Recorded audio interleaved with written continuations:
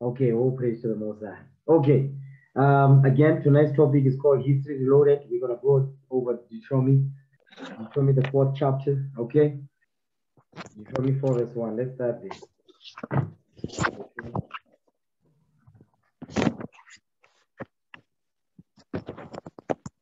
The book of Deuteronomy, chapter 4, verse 1. Now therefore, hearken, O Israel, unto the statutes and unto the judgments, which I teach you, for to do them, that ye may live, and go in and possess the land which the Lord God of your fathers giveth you. Read that again. Verse 1. Deuteronomy chapter 4, verse 1. Now therefore, hearken, O Israel, unto the statutes and unto the judgments, which I teach you, for to do them, that ye may live, and go in and possess the land which the Lord God of your fathers giveth you. So now we are commanded to hearken, to pay attention, to pay close attention. Okay? The reason why he's saying this is because Christ kept saying this over and over. Watch this.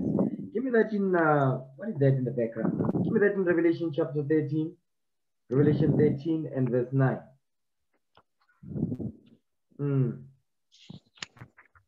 Revelation chapter 13, verse 9. If any man have an ear, let him hear. Read again. Revelation chapter 13, verse 9. If any man have an ear, let him hear. So obviously, Christ wasn't saying you don't have ears on the side of your head. No, you do have ears. So he's saying, but open your spiritual ears so you can hear what is coming out. That's what he's saying right there. Why? Because when we don't keep the commandments, when we are not focused on God's laws, here's what happens. Give me that in Ezekiel. Give me Ezekiel 12, verse 1. Ezekiel 12, verse 1 and 2. The book of Ezekiel, chapter 12, verse 1. The word of the Lord also came to me, saying, Son of man, thou dwellest in the midst of a rebellious house, which have eyes to see, and see not. They have ears to hear, and hear not, for they are a rebellious house. You see what the problem is? Excuse me. The reason why the Lord keeps saying, he says, now therefore, hearken, O Israel. He says, open your ears, because what I'm about to tell you, what I'm about to teach you is gonna what? Is gonna help you in time to come. That's what he was telling you. But guess what? The reason why we don't hear is one ear at the other. What is the spirit that is moving? Guess what? So it was back then, so it is today. Because the reason why he's saying, which have ears, which have eyes to see and see not. They have ears to hear and hear not. For, meaning because they are a rebellious house. So the reason why inspections goes out, brothers and sisters don't do it, or they do a half-ass job, is because the spirit of rebellion is the reason why they move the way they do. Let me read that again. Read verse 2 again. Ezekiel chapter 12, verse 2. Son of man, thou dwellest in the midst of a rebellious house. Go ahead. Which have eyes to see and see not. And they have ears to hear and hear not, for they are a rebellious house. So the reason why you have eyes but you don't see what you are reading, you have ears but you cannot apply what you are receiving, is because you are rebellious to the laws of God. Watch this. Give me the book of 1 Samuel, chapter 15, verse 22.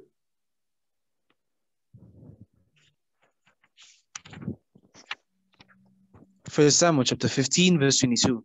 Go ahead. And Samuel said, Had the Lord as great delight in burnt offerings and sacrifices, as in obeying the voice of the Lord?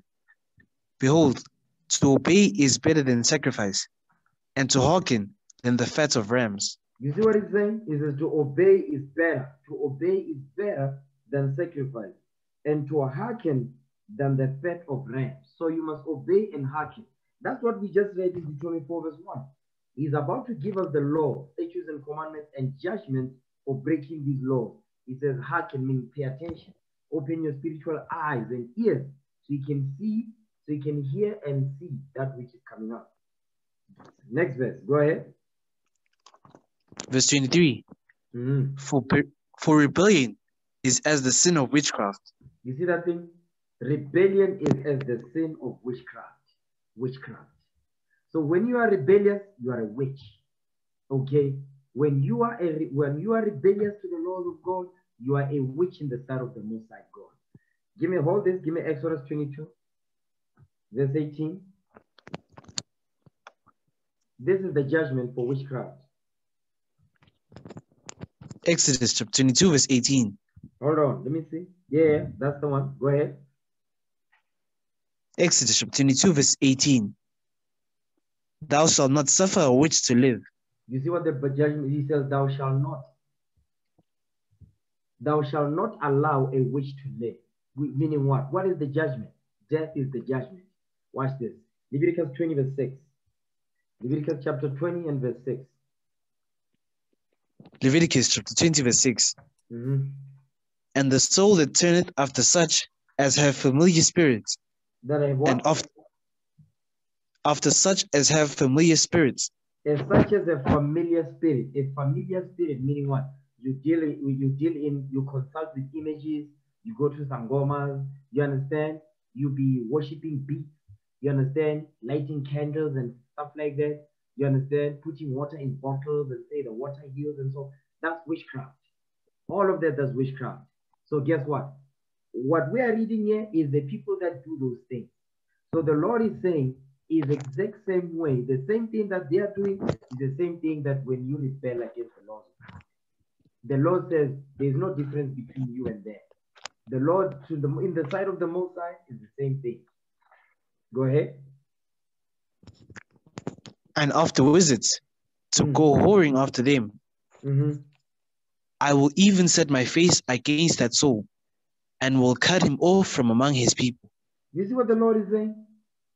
So guess what? When you get corrected or counseled, because a lot of the times counsel is not correction. Or let me say that it's basically the same thing. My point is, when you don't apply the counsel, the Lord is saying, this is the problem right here. The spirit of rebellion, witchcraft.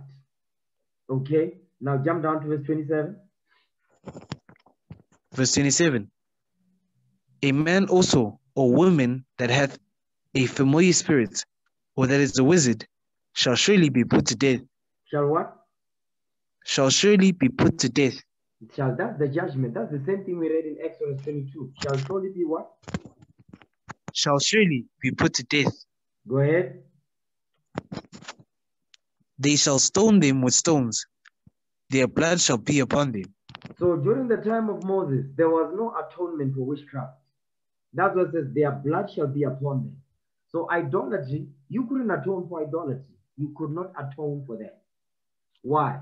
Because there was no sacrifice that could be used to atone for that sin.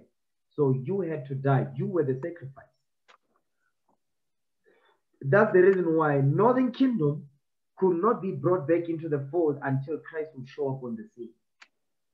Because if it wasn't for Christ, Northern Kingdom was not going to be allowed to come back into the fold. Because the judgment for idolatry was what? Death.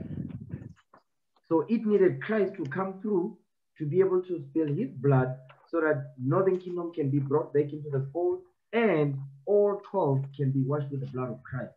Meaning what? The sins that could not be atoned for under Moses, you had to die. That's the reason why Christ came. That's why he came. To give us a chance to get the kingdom for the sins that could not be atoned for under the old covenant. Okay? So that's what this is going into. Okay, let's go back. Go back to 1 Samuel 15 verse 23 again. 1 Samuel chapter 15 verse 23. For rebellion is as the sin of witchcraft. For rebellion is as a sin of witchcraft. Go ahead. And stubbornness is as iniquity and idolatry. So when you are stubborn, guess what? Your sin is idolatry because you worship your anger. You worship your mind because you are rebellious. Your mind and your emotions is what you worship. Because when correction goes out, the reason why you don't do it is because you don't like being told what to do. You don't want the Lord correcting you. So guess what? You become rebellious. You become passive aggressive. You don't apply, just to be dragging your feet. It's called you are it's because you are rebellious. Okay, keep going. Read on. Because thou hast rejected the word of the Lord, he hath also rejected thee from being king. So which means what? As long as if any of you are dealing with the spirit of rebellion, you're not going to get the kingdom with that spirit. Watch this. Give me the book of Ezekiel chapter 20. Ezekiel 20. Remember, we're dealing with the spirit of rebellion, right? Ezekiel chapter 20 and verse 35. Watch this. Ezekiel chapter 20, verse 35. Mm-hmm. And I will bring you into the wilderness of the people, and there will I plead with you face to face. So the Lord is saying, listen, I'm going to plead with you face to face. I'm going to teach you again. Go ahead. Verse 36. Like as I pleaded with your fathers in the wilderness of the land of Egypt, so will I plead with you, saith the Lord God.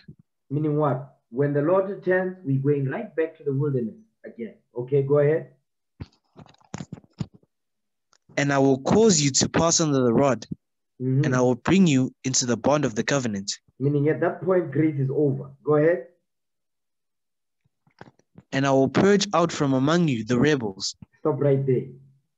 You see what the Lord is saying? He says, and I will purge out from among you the rebels. Meaning what? Those that are rebellious, those that are stubborn, they don't want to apply. And if they do, they just do the bare minimum just to put a smoke screen. The Lord is saying, oh, when he returns, you'll be in the chariot. But the reason why you're in the chariot is so that you can be in the wilderness and be put to death in the wilderness. Really just think about that. Some heavy stuff right there. Listen, when I read this, listen, this is supposed to put chills in your spine. You say, I don't want to be part of this group right here. I do want the chariots to come and pick me up, but I do not want to be part of this list right here as a rebel. I don't want to be a rebel, meaning rebellious, because that's where the word rebellious comes from. Rebel. Rebellious against what? He's going to tell you. Next verse, next part of the verse. Go ahead. And them that transgress against me. You see that part right there? That's what it means to be rebellious against the Most High. You are rebellious against his laws because you transgress against his commandments. Go ahead. I will bring them forth out of the country where they sojourn, and they shall not enter into the land of Israel, and ye shall know that I am the Lord. You see what he's saying? He says they shall not enter into the land of Israel. Basically is the replay of the wilderness. When we came out of Egypt, guess what? This is going to happen once again.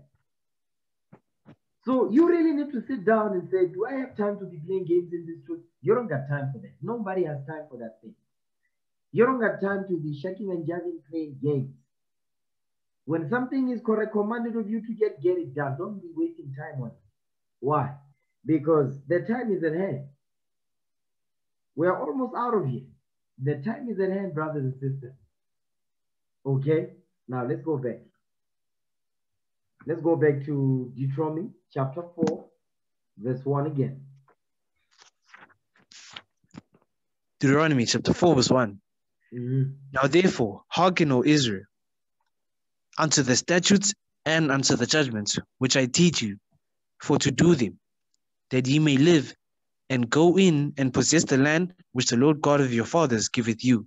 You see, the Lord is giving us the key to the kingdom right here. It says, hearken, O Israel, unto the statutes and unto the judgments. The statutes and the judgments, the statutes is going into the law. The judgment is the punishment for those laws. And if you keep the statutes, you're going to receive righteous judgment. The Lord will get a reward.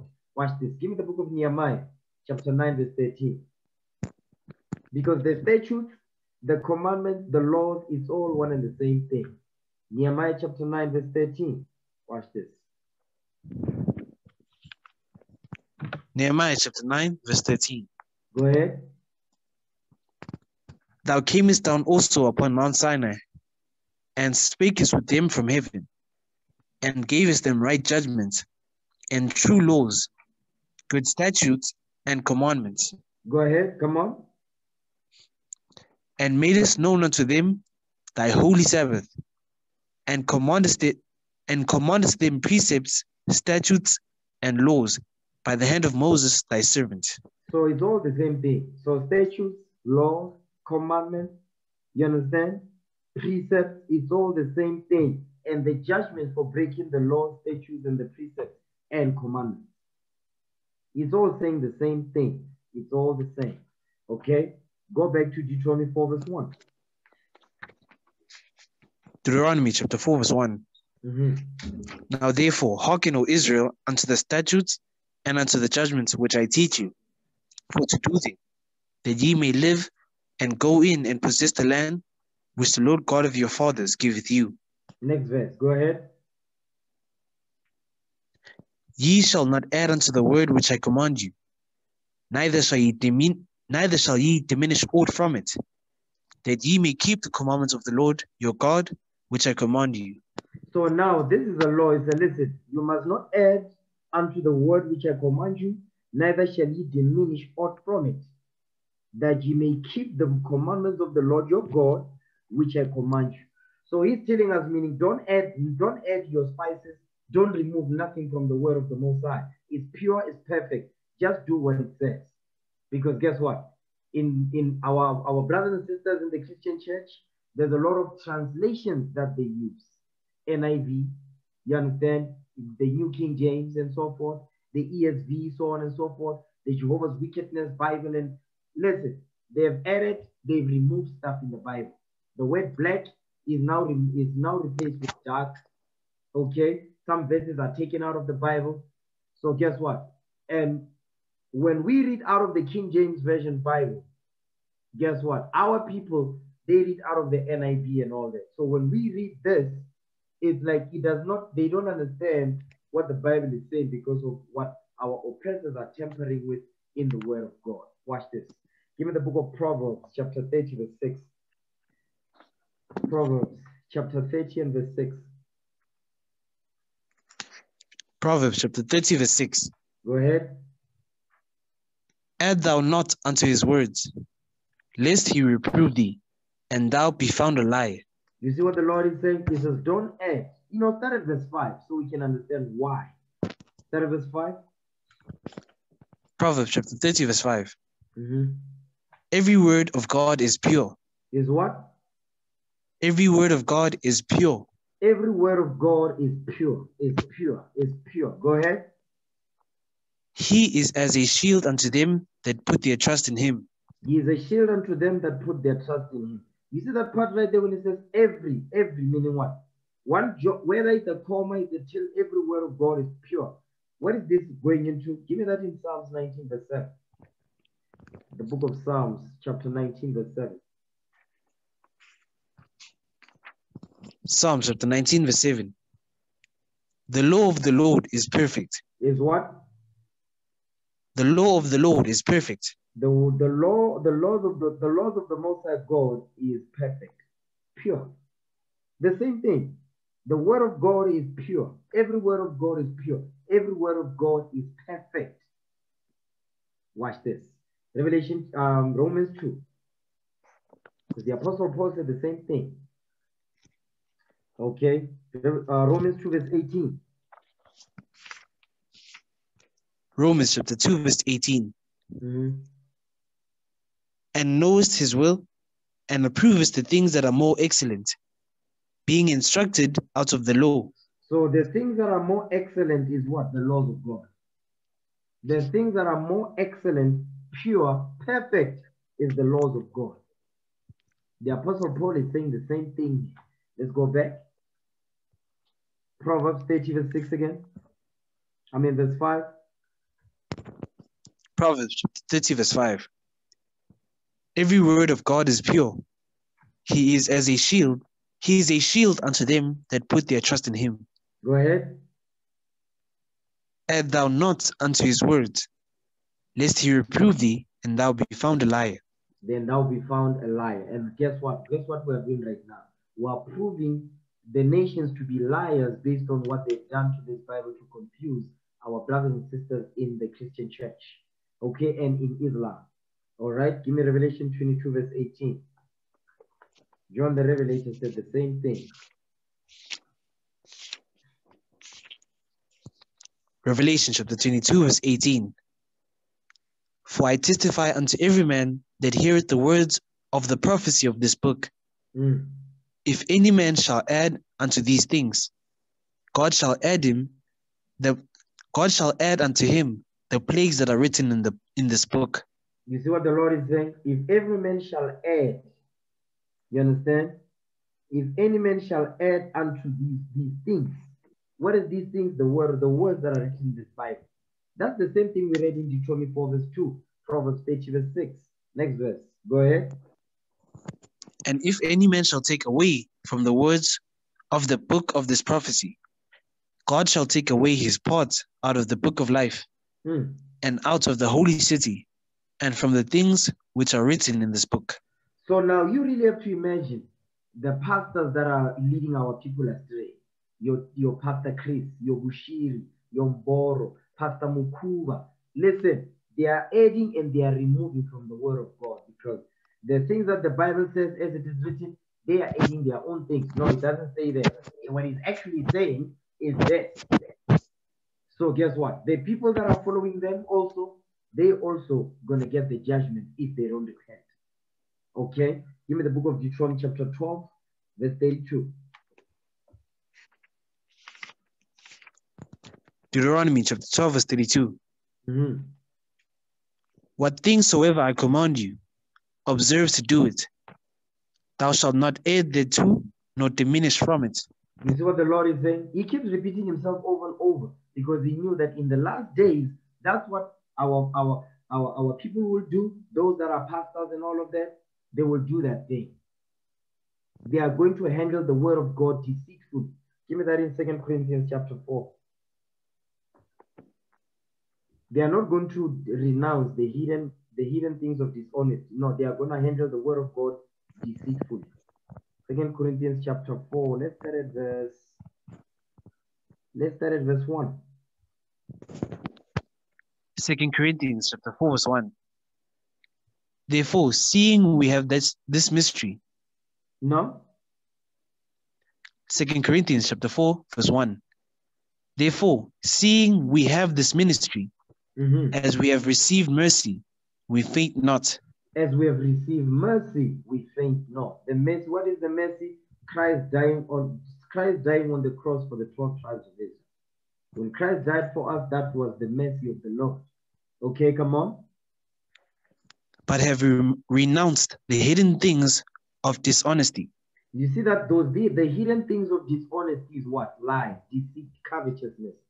You understand? Hatred, envy, so on and so forth. Come on. Not walking in craftiness. Not walking in craftiness. Okay, come on. That's the hidden things of dishonesty. Right? Nor handling the word of God deceitfully. That's what they do in the Christian church. They handle the word of God deceitfully. The white man has taught the black man that are receiving crumbs from the master's table to dish out those same crumbs to who?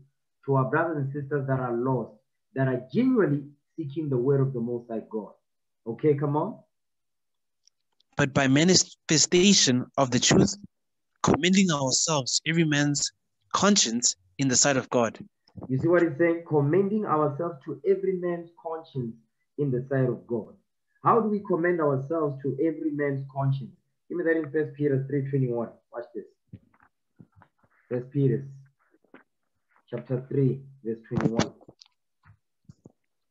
1 Peter chapter 3, verse 21. The like figure whereunto even baptism doth also now save us, not the putting away of the filth of the flesh, but the answer of a good conscience toward God. Come on. Verse 22. No. Oh. You skipped something. Read the verse 21 again. 1 Peter chapter 3, verse 21. The like figure whereunto even baptism doth also now save us, not the putting away of the filth of the flesh, but the answer of a good conscience toward God by the resurrection of Jesus Christ. So now when it says, but the answer of a good conscience towards God. So for you to have a good conscience towards God, which is what we just read in 2 Corinthians chapter 4, it says commending ourselves to every man's conscience in the sight of God. When we commend ourselves, you understand, to commend ourselves to every man's conscience, guess what? We must have a good conscience towards God. How do we have a good conscience towards God? Give me that in Romans 7 verse 12. Okay, this is how you have a good conscience towards God. This is how we commend ourselves to our people with a good conscience towards God. This is what we use to do that thing. Watch this. Romans 7 verse 12. Romans chapter 7 verse 12. Come on.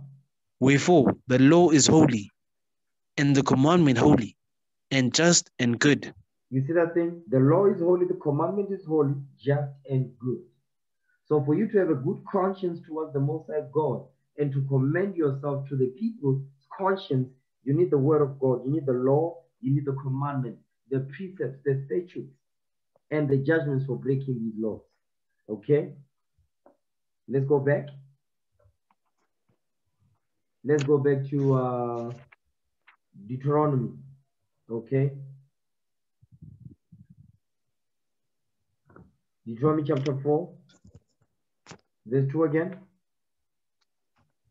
Deuteronomy chapter 4 verse 2. Ye shall not add unto the word which I command you, neither shall ye diminish aught from it, that ye may keep the commandments of the Lord your God, which I command you. You see that thing? So the reason why we must do that, we must teach it as it is. That's why it says teach the laws of God as it is written. Don't be adding your own things. Don't bring new spices and none of that stuff. Just teach it as it is written. And the Most High God will be happy about that. That's what the Lord wants, as it is written. Give me that in 1 Peter 4, verse 11. 1 Peter chapter 4, verse 11. 1 Peter chapter 4 verse 11. Go ahead. If any man speak, let him speak as the oracles of God. You see that thing?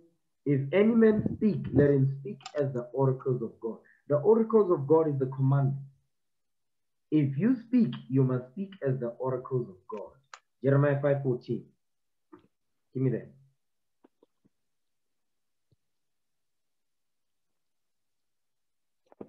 Jeremiah chapter 5 verse 14. Go ahead. Wherefore, thus saith the Lord God of hosts, because ye speak this word. Because ye what? Because ye speak this word. Because ye speak this word, not your word, no, this word that I'm giving you, because you speak the word that I'm commanding you to speak. Go ahead. Behold, I will make my words in thy mouth fire, and this people wood, and it shall devour them. You see that thing? I will make it says, I will make my words in thy mouth fire, and this people will be wood, and it shall devour them. Now, watch this. Give me the book of 1 Corinthians, okay? Something just popped into my head. 1 Corinthians chapter 3. Is that what I want? I believe that's what I want. 1 Corinthians chapter 3 and read verse 12. Let's get to the point. 1 Corinthians 3 verse 12. 1 Corinthians chapter 3 verse 12. Now, if any man build upon this foundation, gold, silver, precious stones, wood, hay, stubble. Wood, hay, stubble. Wood, hay, stubble. Guess what? If you don't build upon the foundation of gold, silver, and precious stones, you're going to be wood, hay, or stubble. Guess what? When the word of God comes out, it's going to bang. Because you are building upon wood, hay, and stubble. You don't have a strong foundation. So when the scriptures come out, like our people in the Christian church, guess what? They are built on wood, hay, and stubble. So when the laws of God come out, they get burned, they get cut immediately. Why? Because they are not building upon the foundation of gold, silver, and precious stones. They are not. Okay, that's why. Now, go back to Deuteronomy 4 now. Deuteronomy 4, read verse 3 now. Deuteronomy chapter 4 verse 3.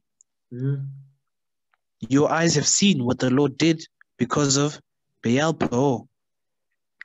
For all men that followed Baal Peor, the Lord thy God hath destroyed them from among you. You see, our forefathers, because in the wilderness, they followed Baal, Balaam. So if you read the book of Numbers, 22, okay, let me touch on that real quick. Read that again, verse 3, so we can touch on that. Deuteronomy chapter 4, verse 3. Your eyes have seen what the Lord did because of Baal Peor. For all men that followed Baal Peor, the Lord thy God hath destroyed them from among you. You see, those that followed Baal Peor, meaning the devil, guess what happened? The Lord says he destroyed them. Watch this. Let's go to the book of Numbers. Numbers chapter 22. Let's start at verse 1. Numbers chapter 22, verse 1. And the children of Israel set forward and pitched in the plains of Moab on this side Jordan by Jericho. Come on. And Balak, the son of Zippor, saw all that Israel had done to the Amorites. Come on. And Moab was so afraid of the people, because they were many, and Moab was distressed because of the children of Israel.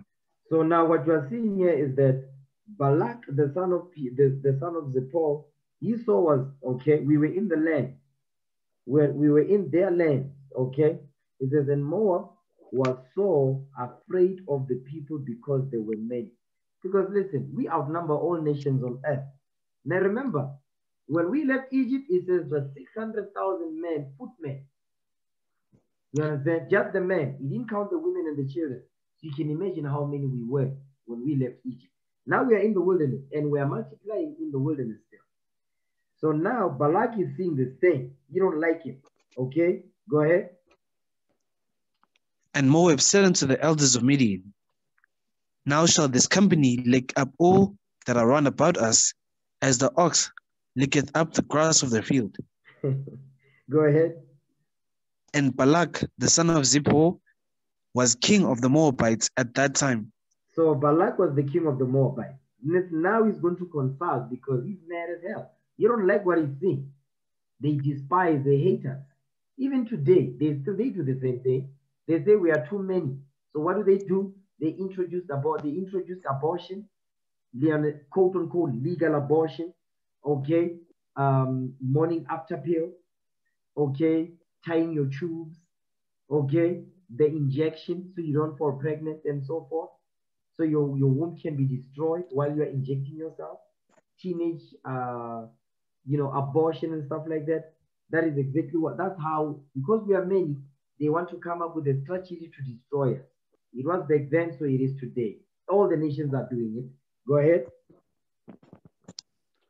He sent messengers, therefore, unto Balaam, the son of Beor, to Pethor, which is by the river of the land of the children of his people, to call him, saying, behold, there is a people come out of Egypt.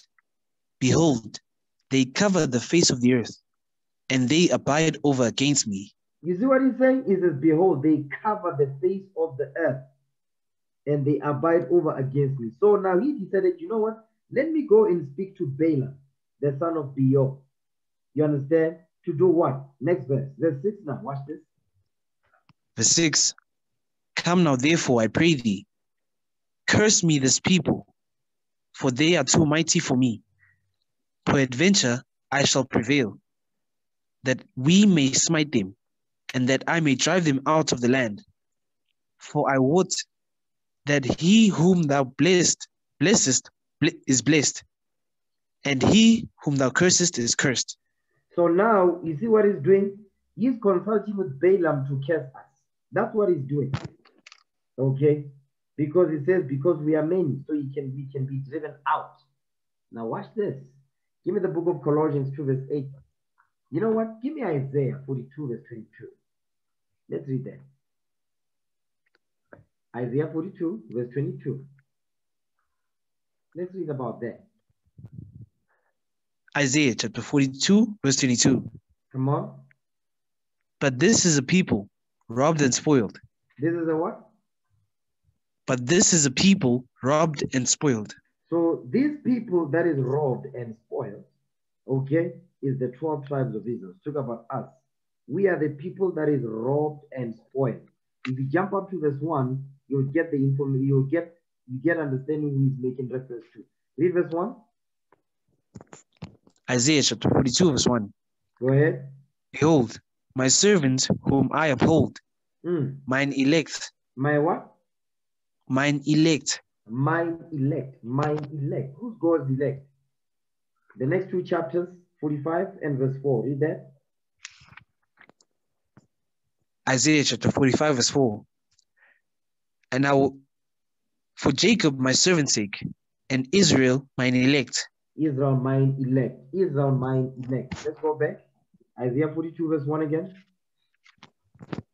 Isaiah chapter 42, verse 1. Behold, my servant whom I uphold, mine elect, in whom my soul delighteth. I have put my spirit upon him. He shall bring forth judgment to the Gentiles. That's talking about northern kingdom. Go ahead. Now, jump down to where was that now? Verse 22. Verse 22. But this is a people robbed and spoiled. They are all of them snared in holes, and they are hid in prison houses. They are for a prey, and none delivereth, for a spoil, and none saith, restore. So now what you want to notice here is that this is a people robbed and spoiled. We are robbed of our resources. We are robbed of our culture, our nationality, our history. You understand? Our Bible, our land is taken from us. Everything about us was being stolen from us by force, by violence. It says we are robbed and we are spoiled. The nations are spoiling us. So the same way Balak requested Balaam to curse us is the same thing that the nations are doing today. Because guess what? We are in New Egypt. You understand? Spiritual Egypt. So the same way Pharaoh had a council. Give me Exodus now 1. Exodus chapter 1 verse 8. Watch this. Exodus chapter 1 verse 8. The book of Exodus chapter 1 verse 8. Now there arose up a new king over Egypt, which knew not Joseph. You see that thing? That was Amos the first. That was Amos the first. Okay, 1300 BC. This is from the 17th century on up to this is during the time of the 18th dynasty. Not the 17th century, I'm sorry, the 17th dynasty. So this is the 17th dynasty ended, now is the 18th dynasty, which knew not Joseph. Okay, so Amos the first, he's the new king over Egypt. Over time, it became Ramses the second, because that's when we left Egypt. Okay, read that again, verse 8. Exodus chapter 1 verse 8. Now there arose up a new king over Egypt, which knew not Joseph. Go ahead. And he said unto his people, behold, the people of the children of Israel are more and mightier than we. So now he called his people, Pharaoh requested a council. Amos the first. He said, listen, we need to have a sit down, gentlemen, because what I was seeing upon the land, we're going to have problems if we don't deal with this thing. Next verse. Go ahead. Come on, let us deal wisely with them. You see that thing? Come on, let us deal wisely with them. The same thing that Balak did when he requested Balaam to curse Israel. So now he says, come on, let us deal wisely with them. What is the reason why they want to deal wisely with us? Watch this.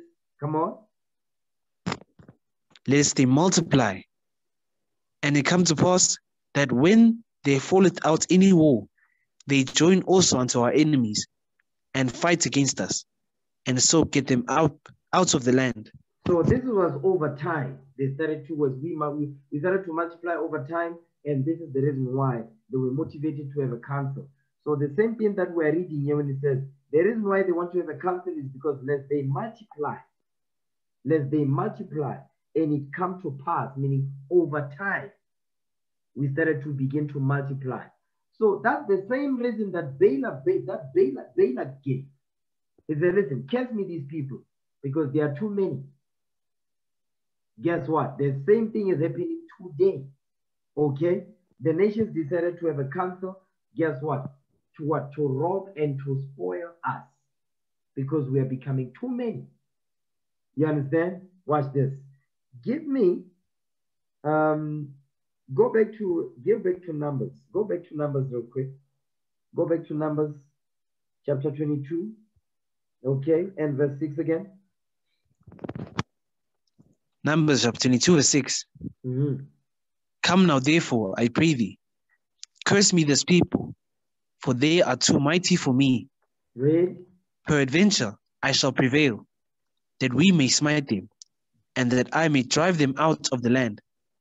For I wot that he whom thou blessest is blessed, and he whom thou cursest is cursed. Now watch this. Now, fast forward to today. Remember we read in Isaiah 42, verse 22. This is the people robbed and spoiled. Robbed and spoiled. Spoiled. Watch this. Hold on. Give me Isaiah 17. Watch this. Isaiah chapter 17, verse 12. We're going to read down. Isaiah chapter 17, verse 12. Go ahead.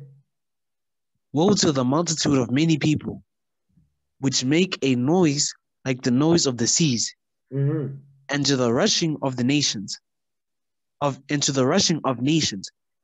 that make a rushing like the rushing of mighty waters. Now that's going into the nations that spoil and rob us, or that rob and spoil us. Go ahead. The nations shall rush like the rushing of many waters, but God shall rebuke them, and they shall flee far off, and shall be chased as the chaff of the mountains before the wind, and like a rolling thing before the whirlwind. That's when the Lord is going to bring judgment on these nations. Watch the next verse. Go ahead. And behold, at evening tide, trouble. At evening tide, that's morning. Evening tide, go ahead. And behold, at evening tide, trouble. And before the morning, he is not. And this is the portion of them that spoil us, and the lot of them that rob us. You see that thing? So the portion, meaning the judgment of the nations that are robbing us, that are spoiling us, is what? The Lord is telling you what he's going to do. It says, but God shall rebuke them. They shall flee far off, and shall be chased as the chaff of the mountains before the wind, like a rolling thing before the whirlwind. Meaning they are going to be devoured. Because why? The judgment that is going to come upon them is because of what? They rob and they spoil us. That's why it says, this is the portion of them that spoil us and the lot of them that rob us. Now go back to Isaiah 42, verse 22 again. Isaiah chapter 42, verse 22. But this is a people robbed and spoiled. Go ahead. They are all of them snared in holes. They are hid in prison houses. They are for a prey, and none delivereth, for a spoil, and none saith, restore. Now, I want you to focus on this part when it says that this is the people robbed and spoiled. We are robbed. Give me that in 2 Ezra 16. 2 Ezra chapter 16. 2 Ezra chapter 16 and verse 46. 2 Ezra chapter 16, verse 46. Go ahead. For strangers shall reap their fruits, and spoil their goods. And what? And spoil their goods. It says, strangers shall reap their fruit and spoil their goods. So they rob and they spoil us of our fruit. Go ahead.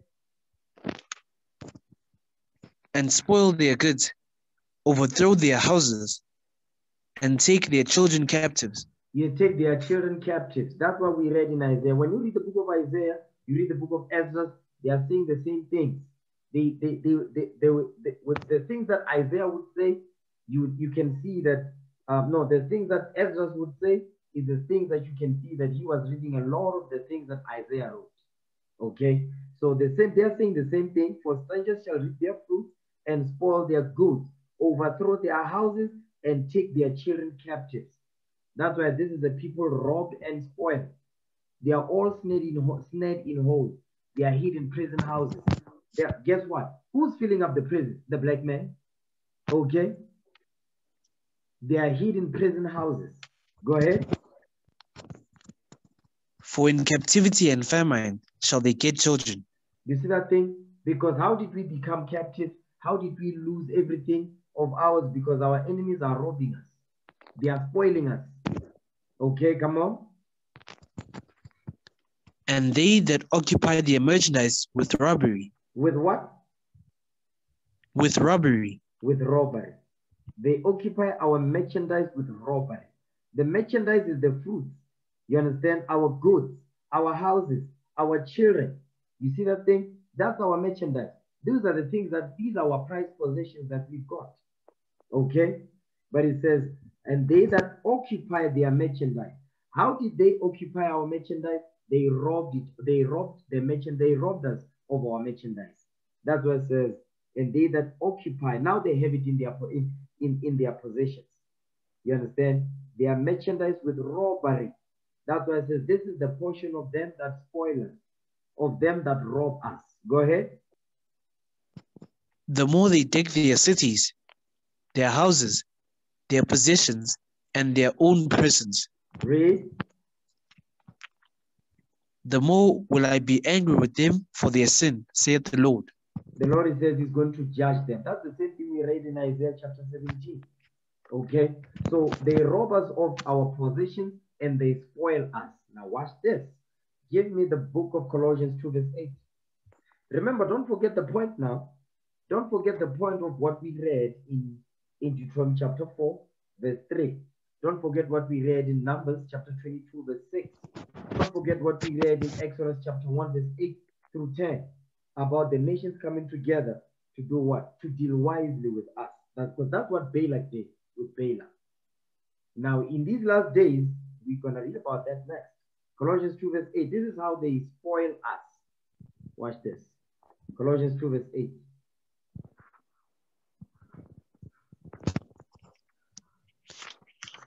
Colossians chapter 2 verse 8. You know what? Before you get Colossians 2 verse 8, give me that in Psalms 83. Because this is the council that happened in these last days. The United Nations. Okay? The same council that Pharaoh had is the same thing that the nations had in these last days. Psalms 83 and verse 3. Watch this. Start at verse 2. Psalms chapter 83 verse 2. For lo, thine enemies make it tumult, and they that hate thee have lifted up the head. That's the same thing that Pharaoh did. That's the same thing that Balak did with Balaam or Peor. Go ahead. They have taken crafty counsel against thy people and consulted against thy hidden ones. Because in these last days, we would have what? We would have lost our identity, our culture, our names, our Bible. At least in Egypt, we still knew that we are Israelites. We knew. But when Esau took over, he said, listen, strip them of their nationality.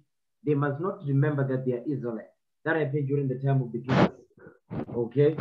So now he's saying they have taken crafty counsel. The same counsel that Pharaoh did, we have the same counsel new Pharaoh has taken against us. Okay? And consulted against the hidden one. So the council was the Balfour Declaration of 1917. The Balfour Declaration of 1917. Okay? Which now took place in 1948. The council was taken in 1917, but it only took place, it came to fruition in 1948. You see that thing? Go ahead, verse 4. Verse 4.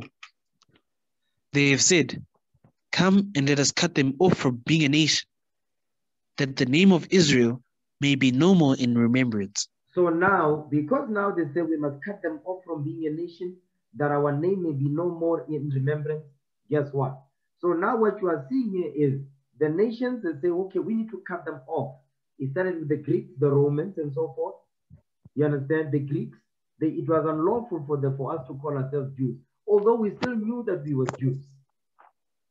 But it was unlawful to profess that we are Jews. But that's when it started with our nationality. When Esau came into the picture in these last days, during the transatlantic, the sub-Saharan and all of that, they made sure they beat our names out of us so we don't remember. Okay?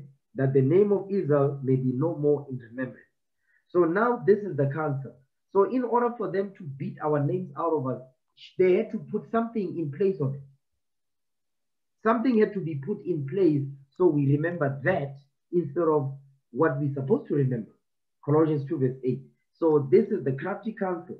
When they beat our names out of us, our nationality, our culture, this is what they put in our spirits and in our mind. Colossians 2 verse 8. That's why people are so sick. Okay? As a people, we are backed out. Watch this. Colossians 2 verse 8. Read that. Colossians chapter 2 verse 8. Beware lest any man spoil you through philosophy and vain deceit. You see that thing? Lest any man spoil you, spoil you, spoil you. Remember, so this is the people rob and spoil. This is the portion of them that spoil and rob us. So it says, this is the people rob and spoil. How do they rob? They spoil us. They spoil us with philosophy. They spoil us with vain deceit, meaning lie, and tradition of men.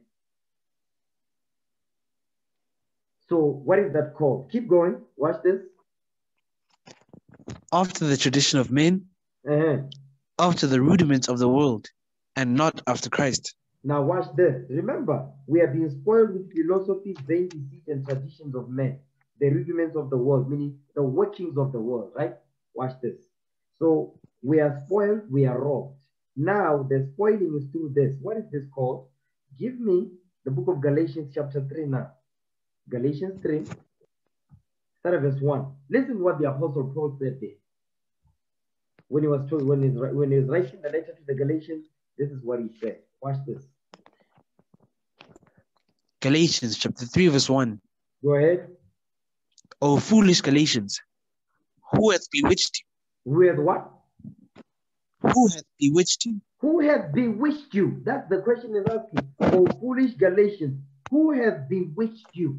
Who has cursed you? Who has spoiled you, he says. The same thing that Balak was trying to do, and he did it, but it was not successful, is because of what? Bewitching. And witchcraft requires repetition. They push it through the media, on social media, on television, on the news. It's repetitive. In order for you to bewitch the people, you must repeat the message of witchcraft. You understand? Read that part again. Galatians chapter 3 verse 1. O foolish Galatians, who hath bewitched you, that ye should not obey the truth? That's why our people don't want to hear the Bible. They don't want to hear the laws of God. When you teach the commandments to them, they become offended. Watch this. Give me that in,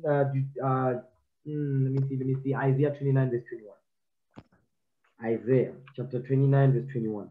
Watch this. Isaiah chapter 29 verse 21. Read. That make a man an offender for a word. You see that part? That make a man an offender for a word. So now when we bring the truth out, the scriptures as it is written, the truth as it is written, our people become offended. It says that make a man an offender for a word, the word of God, because that's what we come with. Go ahead. That make a man an offender for a word, and lay a snare for him that reproveth in the gate. You see what they do? Because when we go out to teach the gospel, because we teach the word, the people get offended. He says they lay a snare for him that reproveth in the gate. Who's reproving in the gate? It's not the pastors. It's not the Christian pastors. No, it's the Israelites. We go out to the streets, we look at our people face to face, and we reprove them. Guess what? It says they lay a snare for the prophets that reproveth in the gate. But they're not going to succeed. Go ahead. And turn aside the just for a thing of naught. You see that thing? The just are going to turn to a thing that is not going to be of any profit, which is what? Christianity, Islam, politics, religion, democracy. That's what our people tend to. Okay? All because they don't want to hear the word of the Most High. So now they become offended at the word. Okay? Go back to Galatians chapter 3 verse 1. Galatians chapter 3 verse 1. O foolish Galatians, who hath bewitched you, Read. that ye should not obey the truth? That you should not obey the truth. Instead of our people obeying the laws of God so that they can see that this is for their benefit, guess what? They become offended And guess what? They want to lay a snare for you because you reprove them face to face. You're not afraid of them. You understand? Go ahead. Before whose eyes Jesus Christ hath been evidently set forth, crucified among you. Because our people do not want to receive the truth. That's why it says that you should not obey the truth. The Apostle Paul is letting you know right there that when he says that you should not obey the truth, how do you obey the truth? So our people just read that and say, obey the truth. So how do you obey the truth? So then what is the truth that you need to obey? So that's why it says, if you have an ear, let him hear. If you have eyes to see, you're going to see what it's really saying. Because that's an odd statement that he's making. Obey the truth. What does that mean? Okay, now go back to Colossians chapter 2, verse 8 again. Colossians chapter 2, verse 8. Go ahead. Beware lest any man spoil you through philosophy and vain deceit. Come on. After the tradition of men, Read. after the rudiments of the world, and not after Christ. You see that thing? After the rudiments of the world and not after Christ. Nothing they teach is about the Messiah, the black Messiah, Jesus Christ. So now, the bewitching, the bewitching that we just read in Numbers chapter 22, verse 6, is the same thing. The nations have to sit down. They formulate the United Nations, which is formerly the League of Nations, to do what? To bewitch us, to cut us off from being a nation, that our names is no more longer remembered by us. You understand? So that's why what happened back then, you cannot leave it back then. You must also bring it to today, because today our people are being bewitched. You understand? Witchcraft is constantly pushed on in our minds 24/7. That's why I tell you, brothers, listen, make sure that you share the videos, push the people to the website. Come up with, you brothers have done advertising and marketing. Make sure that we push the people to the website so they can watch these videos and learn and study and learn who they are. So we need to flood the internet with the word of the Most High God. That's why we're opening these YouTube channels, and people must come and learn. And mostly also, we have the website so people can come and watch. If they cannot go to YouTube, they go to the website. Either way, they must be able to hear this word. So that's what we must do this day. The way the people, the nations, they put us to sleep through witchcraft and lies, we're gonna wake our people up with the truth of the Most High God as it is written. All right. Okay. Let's go to the book of Deuteronomy, chapter 4. I know I went through, I've touched on a lot of stuff, so just take notes. Okay. Deuteronomy chapter 4, verse 3. Deuteronomy chapter 4, verse 3. Go ahead. Your eyes have seen what the Lord did because of Baal Peor. For all the men that followed Baal Peor, the Lord thy God had destroyed them from among you. You see that thing? So now the Lord has destroyed those men that followed Baal Peor, because our people started to do that. And guess what? I'll give another example, because this is what the nations know about us. Okay, watch this. Give me the book of Numbers, chapter 24. Numbers 24 and verse... Yes, Numbers 25. I think that's what I want. Here's an example. Numbers 25 and verse... Yeah, let's start at verse 6. You know what? Start at verse 1. We're going to read that. Numbers 25 verse 1. Numbers 25 verse 1. And Israel abode in Shittim, and the people began to commit whoredom with the daughters of Moab. You see what we started to do? We started to commit whoredom with the daughters of Moab. So read verse 1 again, Numbers 25 and 1. Numbers 25 verse 1. Uh-huh. And Israel abode in Shittim, and the people began to commit whoredom with the daughters of Moab. So now what happened was that, because when they realized that, listen, we cannot cast these people, here's what's going to happen. We need to send the women. Send our women in there, and guess what? That's how we're going to distract them and defeat them. Okay? So that's what's going on here. Next verse. Go ahead. And they called the people unto the sacrifices of their gods. So now, and if you notice, There's a hip hop artist. What's his name? Young Jeezy, is it? Young Jeezy. There's a track that he did that many years ago with Nas called "My President Is Black," something like that. Young Jeezy. Anybody knows that brother? So I think I've heard of him. Yeah, Young Jeezy. I think he's married to this Moabite woman. He's married to a Moabite woman. Read that again, verse 1. Numbers chapter 25, verse 1. Mm-hmm. And Israel abode in Shittim, and the people began to commit whoredom with the daughters of Moab. Read. And they called the people unto the sacrifices of their gods. And the people did eat and bowed down to their gods. You see what we was doing? We was worshiping their God now. Go ahead. And Israel joined himself unto Baal Peor. You see that part right there? That's the same thing that we just read in Deuteronomy 4 verse 3. Go ahead. And the anger of the Lord was kindled against Israel. The anger of the Lord was kindled against Israel. So what I want to show you is that when the witchcraft didn't work, they started to send their women in there. That's what you see now in the entertainment industry. When you look at the TV shows, there's a lot of interracial marriages going on. I saw it in Soweto. There was a lot of interracial stuff going on in Soweto. It's not just Soweto, it's all over the place. Midrand, all over. Guess what? Here in the Cassis, there's a lot of white people here, white women here in the Cassis. In Calfontaine, I see them every day. Okay?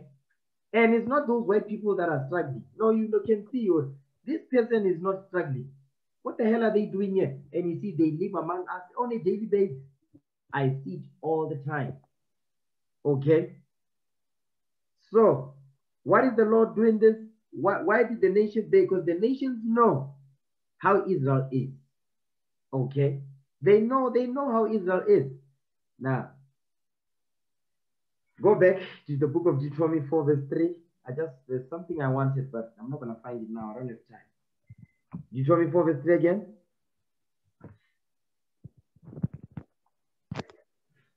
Deuteronomy chapter 4 verse 3. Go ahead. Your eyes have seen what the Lord did because of Baal Peor. For all the men that followed Baal Peor, the Lord thy God hath destroyed them from among you. Because those men that we read about in Numbers 25, the Lord commanded Moses, says, cut their head off and hang it on the sticks so everybody can see. So Moses is recounting that history. So read Numbers 22 to 26. You get the whole history of what we're going over here. Go ahead. Verse 4. But ye that did cleave unto the Lord your God are alive, every one of you, this day. He says, those that they stood up for the laws of God, he says they are alive, every one of you this day. You see that thing? Guess what? The same people that was back then, that clave to the Lord, those same people are back today. Understand that? Okay? That's why he is saying, you see, Moses, the stuff that he wrote in the Spirit of Christ, it says, but ye that did cleave unto the Lord your God are alive, every one of you, this day. So he was speaking for that time and to this day. Watch this. Deuteronomy chapter 5, verse 3. Here's another one. Deuteronomy 5, verse 3. Deuteronomy chapter 5, verse 3. Mm-hmm. The Lord made not this covenant with our fathers, but with us, even us, who are all of us alive this day. No, read it right. Go ahead. Deuteronomy chapter 5, verse 3. The Lord made not this covenant with our fathers, but with us, even us, who are all of us here alive this day. You see that thing? Because me, when I read this, I was like, what is Moses saying here? In all praises, I saw it. I said, okay. Yes, it was back then, but it's also talking about today. So somebody be asking you, so where are the children of Israel today? Just read this verse right here. The Lord has not made his covenant with our fathers, but with us, even us, who are all of us here alive this day. Wherever you are teaching, here alive, here in Midrand this day, here in Pretoria this day, here in Soweto this day, here in wherever this day. Okay? So this goes with, give me Romans 11. Watch this. Romans 11 verse 1.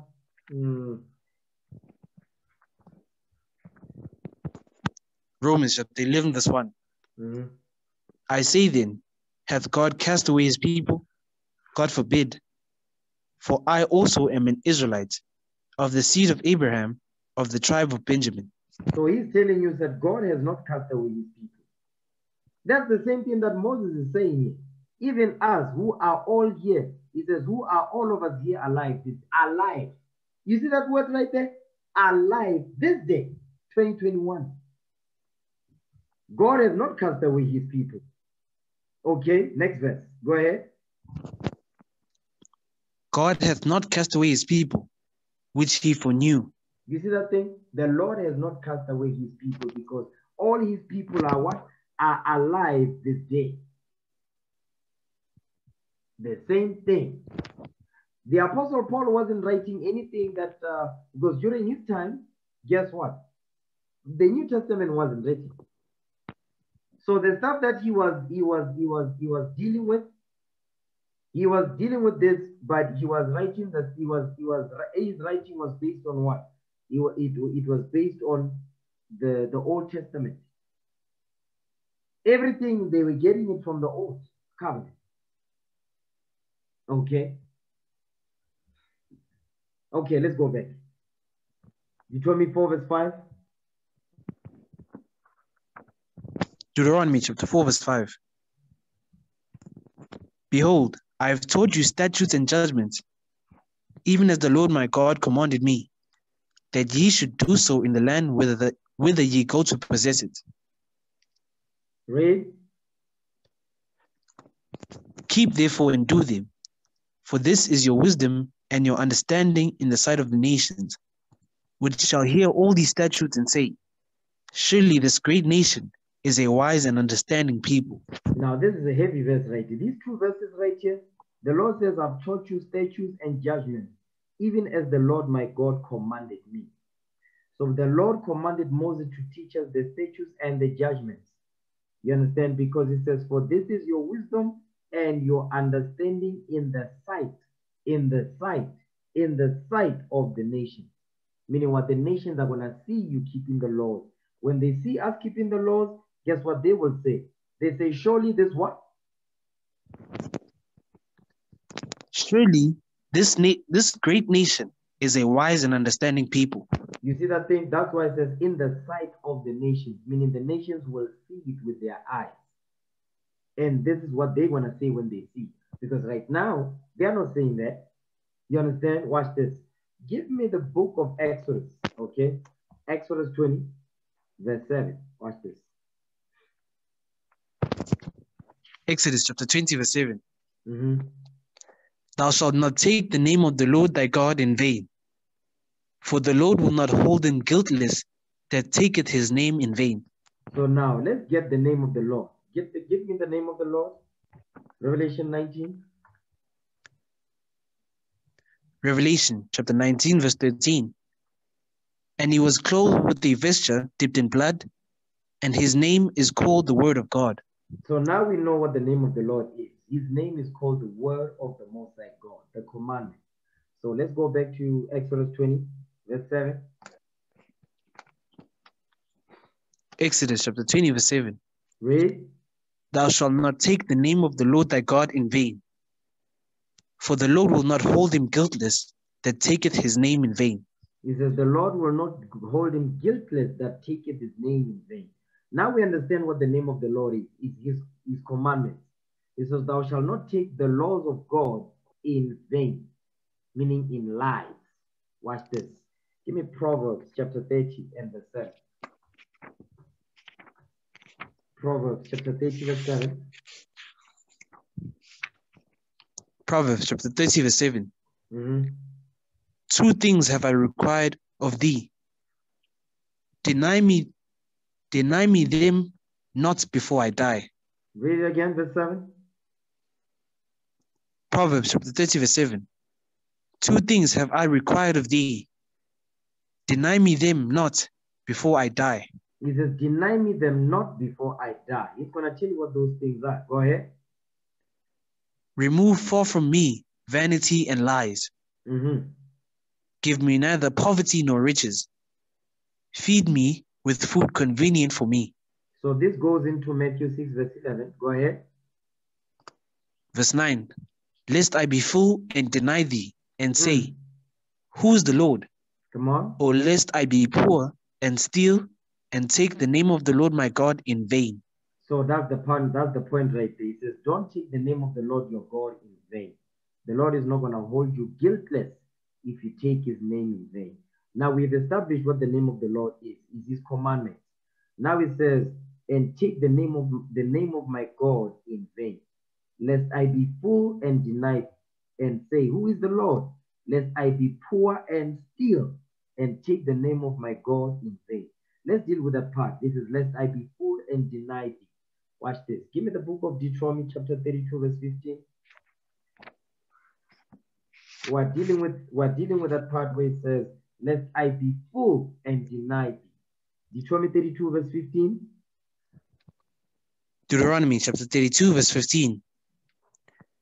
But Jeshurun waxed fat and kicked. Thou art waxen fat. Thou art grown thick. Thou art covered with fatness. Then he forsook God which made him, and lightly esteemed the rock of his salvation. You see what happened? So when we was living large, everything was good. Guess what we did? When we waxed fat, Jeshurun means the upright one. When everything was good, when the Lord was looking after us, it says we waxed fat and we kicked. Thou art waxen fat, thou art grown thick, thou art covered with fatness. Then he forsook God which made him, and lightly esteemed the rock of his salvation. Meaning what? When everything was good, guess what we did? Lest I be full and deny thee, we denied the Lord and said, who is the Lord? Now we don't know who's responsible for all this. We are forgetting the Holy One of Israel. Lest I be full and deny thee. Okay? Who is the Lord? Watch this. Go ahead.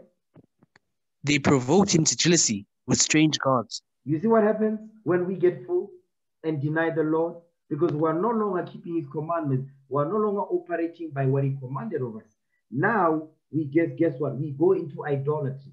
We start to be interested in other things. Like now we have money, we can travel. You go to China, you get Buddha. You go to India, you get Krishna.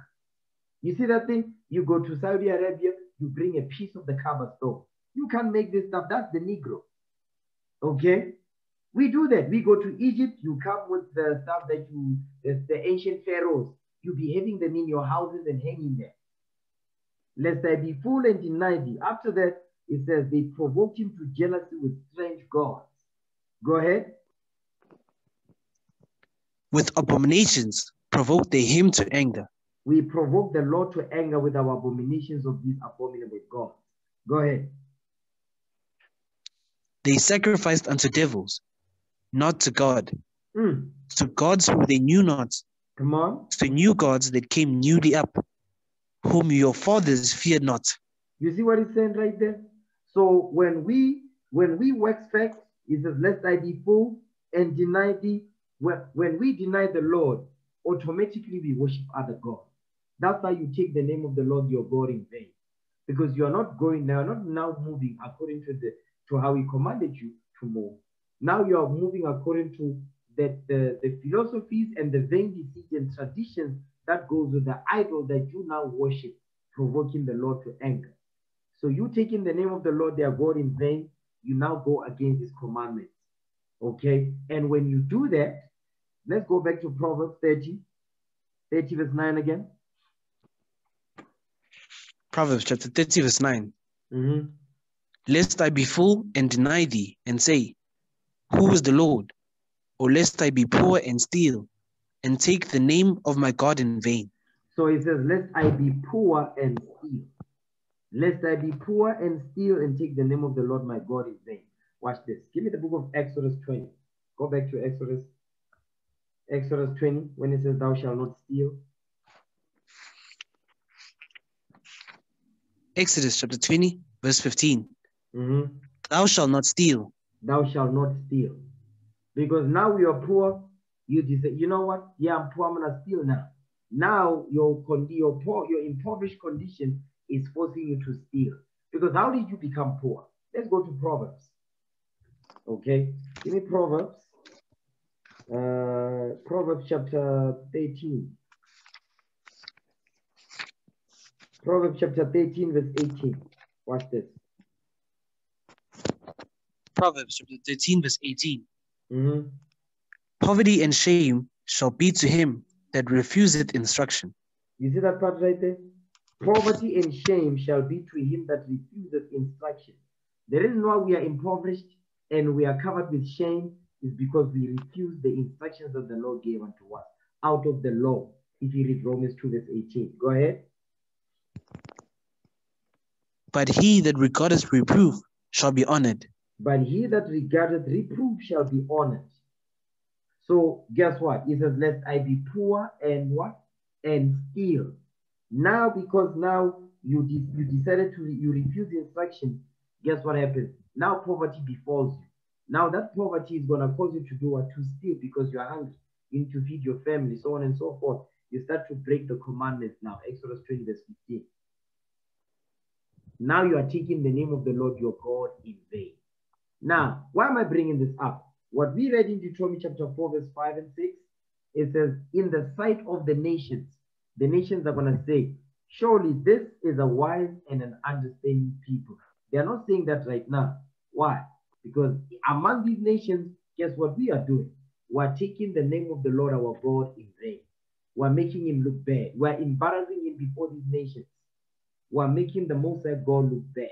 Watch this. Give me the book of Ezekiel. Ezekiel 36, I believe. Let me see. Ezekiel 36 and verse 16. Let's start there.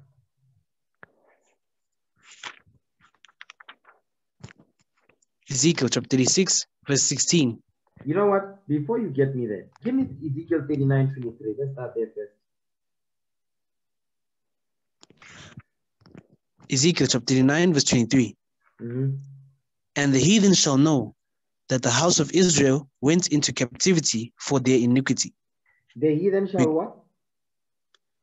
And the heathen shall know that the house of Israel went into captivity for their iniquity. The heathen is the heathen. Give me that in Nehemiah 5, verse 9.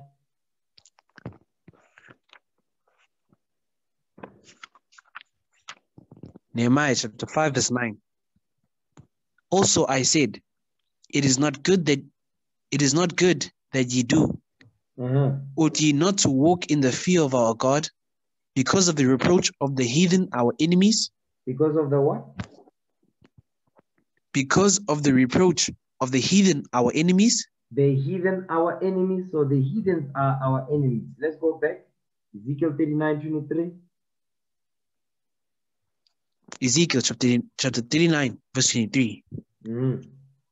And the heathen shall know that the house of Israel went into captivity for their iniquity. So guess what? The nations know the reason why we are at the bottom. This is the answer right here. All the nations know why we are at the bottom as a people. And guess what? It's not all of them don't know. Yeah, all of them know, but not the average Joe doesn't know. The average Indian, the average white person, no. The elite, they are the ones that know. The elite, they know why we are at the bottom. They know it. But the average Edomite, the average Chinese, they don't know nothing. But the ones that are those that run the world, the Amalek in our land, Ishmael in our land, they know why we are at the bottom. They know it. Yes, they are fighting among themselves about that land, as an example, but they are making sure that you are not over there, because they know why we are at the bottom. Read that again. Ezekiel chapter 39, verse 23. And the heathen shall know that the house of Israel went into captivity for their iniquity. Read. Because they trespassed against me. Therefore hid I my face from them, and gave them into the hand of their enemies. So fell they all by the sword. You see that thing? So it says, because they transgress against me. So the nations know, you understand? Those are the upper echelon. They know why we are at the bottom is because we transgress against the Heavenly Father. They know that thing. Now watch this. Now let's go back to Ezekiel now. Ezekiel 36 verse 16. We're going to read that. Ezekiel chapter 36 verse 16. Uh-huh. Moreover, the word of the Lord came unto me, saying, Son of man, when the house of Israel dwelt in their own land. When we dwelt in our own land, the house of Israel is all 12 tribes of Israel. Go ahead. They defiled it by their own way and by their doings. Their way was before me as the uncleanness of a removed woman. Meaning what? A woman on her menstrual. Because back then, there would be a place for 7 days where the sister would be in that place where she's separate until her menstrual cycle is done. So the Lord is saying we are like that. Because of what? Because we defiled ourselves with our own wickedness, worshiping idols, because we got full and we denied the Lord. Okay, go ahead. Verse 18. Wherefore I poured my fury upon them for the blood that they had shed upon the land, and for their idols wherewith they had polluted it. You see that thing? And for their idols. So the house of Israel went into idolatry. Go ahead. And I scattered them among the heathen. You see what the Lord did? Hold on. He scattered us among the heathen, our enemies, like we read in Nehemiah 5. The Lord, how did he scatter us? Transatlantic, Sub-Sahara, Silk Road. Go ahead. And they were dispersed through the countries, according to their way and according to their doings, I judged them. Go ahead. And when they entered unto the heathen, whither they went, they profaned my holy name. Stop right there. They did what? They profaned my holy name. We took the name of our Lord, of the Lord our God in vain. We profaned his holy name. We made the Lord look bad. Okay? When we entered into this land as slaves, as captives, guess what we did? We profaned his holy name. Go ahead. They profaned my holy name when they said to them, these are the people of the Lord. Stop right and there. are gone. It says, these are the people of the Lord. So they are asking, the nations are saying, wait a minute. These are the people of the Lord? These ones? Because guess what? We read in Deuteronomy 4 verse 6, because I know some of you forgot already. Go back to Deuteronomy 4, read verse 6. Deuteronomy chapter 4 verse 6. Keep therefore and do them, for this is your wisdom and your understanding in the sight of the nations, which shall hear all these statutes and say, surely this great nation is a wise and understanding people. You see, in the sight of the nations is what the nations will say when we keep his commandments. So this is when we do it, this is what the nations will say. When we don't do it, go back to Ezekiel now. 36 verse 20 again. Ezekiel chapter 36 verse 20. And when they entered unto the heathen, whither they went, they profaned my holy name, when they said to them, these are the people of the Lord, and are gone forth out of his land. And are gone forth out of his land. That's what we read in, if you read Luke 21 verse 20 down, you look at Zephaniah chapter 3, okay, Deuteronomy 4 verse 28, 27 and 28, Deuteronomy 28 verse 64, we would be scattered and so forth. Yes, that is what Baruch chapter 4, okay, verse 6 down, we were sold to the nations. This is because of what? We profaned the name of the Lord. We took his name in vain. So when we did that, this is what the nation said. When they said to them, these are the people of the Lord and are gone forth out of his land. They are not saying we are a wise and understanding people, because guess what we did? We took the name of the Lord our God in vain. Now, because we have taken the name of the Lord our God in vain we worship him now. Give me that in Mark 7. Mark 7 verse 6. The book of Mark chapter 7 verse 6. Go ahead. He answered and said unto them, well hath Isaiah the prophesied of your hypocrisies. No. Read it again, read it right. Start with Mark, 5. the book of Mark, chapter 7, verse 5. Then the Pharisees and scribes asked him, why walk not thy disciples according to the tradition of the elders, but eat bread with unwashed hands? Because guess what? You know, that's funny. Like this whole chapter here is about what? The dispute is about unwashed hands. That's why in verse 15, okay, meaning from verse 14 all the way up to verse 20, the Christians are confused about this. But because they don't read the whole chapter. But verse 5 is telling you what the conversation is about. Read verse 5 again. Mark chapter 7, verse 5. Then the Pharisees and scribes asked him, why walk not thy disciples according to the tradition of the elders, but eat bread with unwashed hands? But they eat bread with unwashed hands. Go ahead.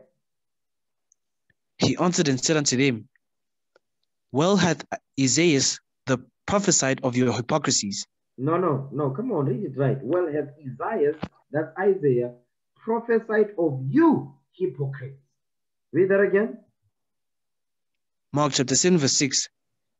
He answered and said unto them, well hath Isaiah prophesied of you, hypocrites, as it is written, this people honoreth me with their lips, but their heart is far from me.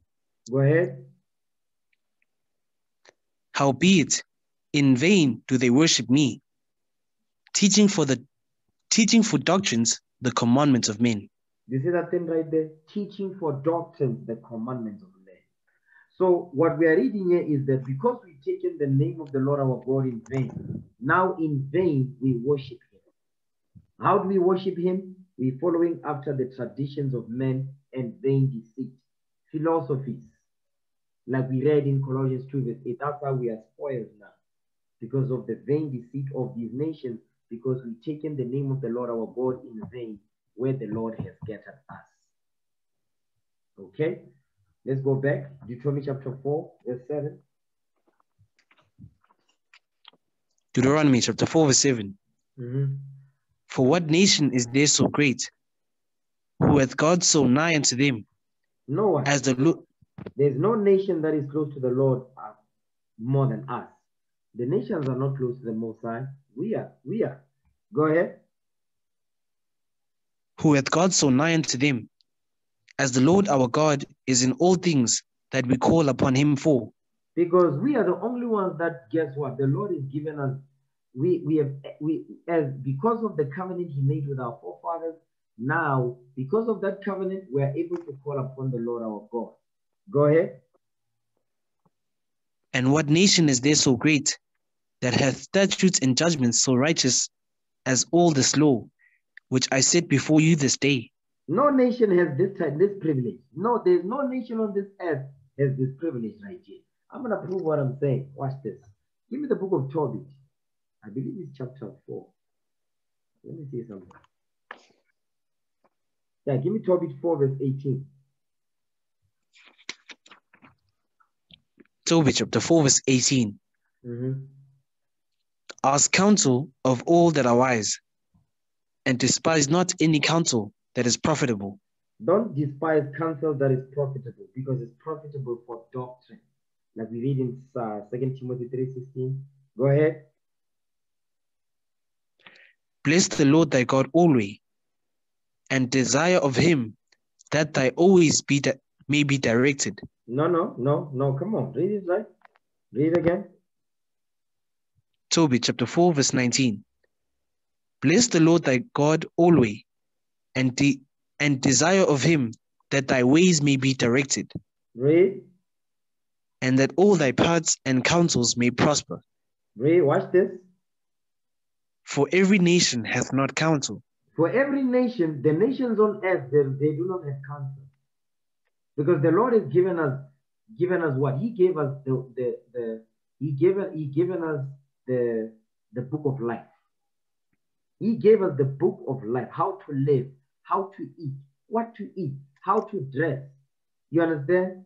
what to put on your clothes, what type of fabric you must have, and so forth. If you are struggling, you are having the spirit of lust, what must you do to get rid of it? The nations don't have that concept. They don't have that relationship with the Most High. We do, but we're still moving like Negroes. Go ahead.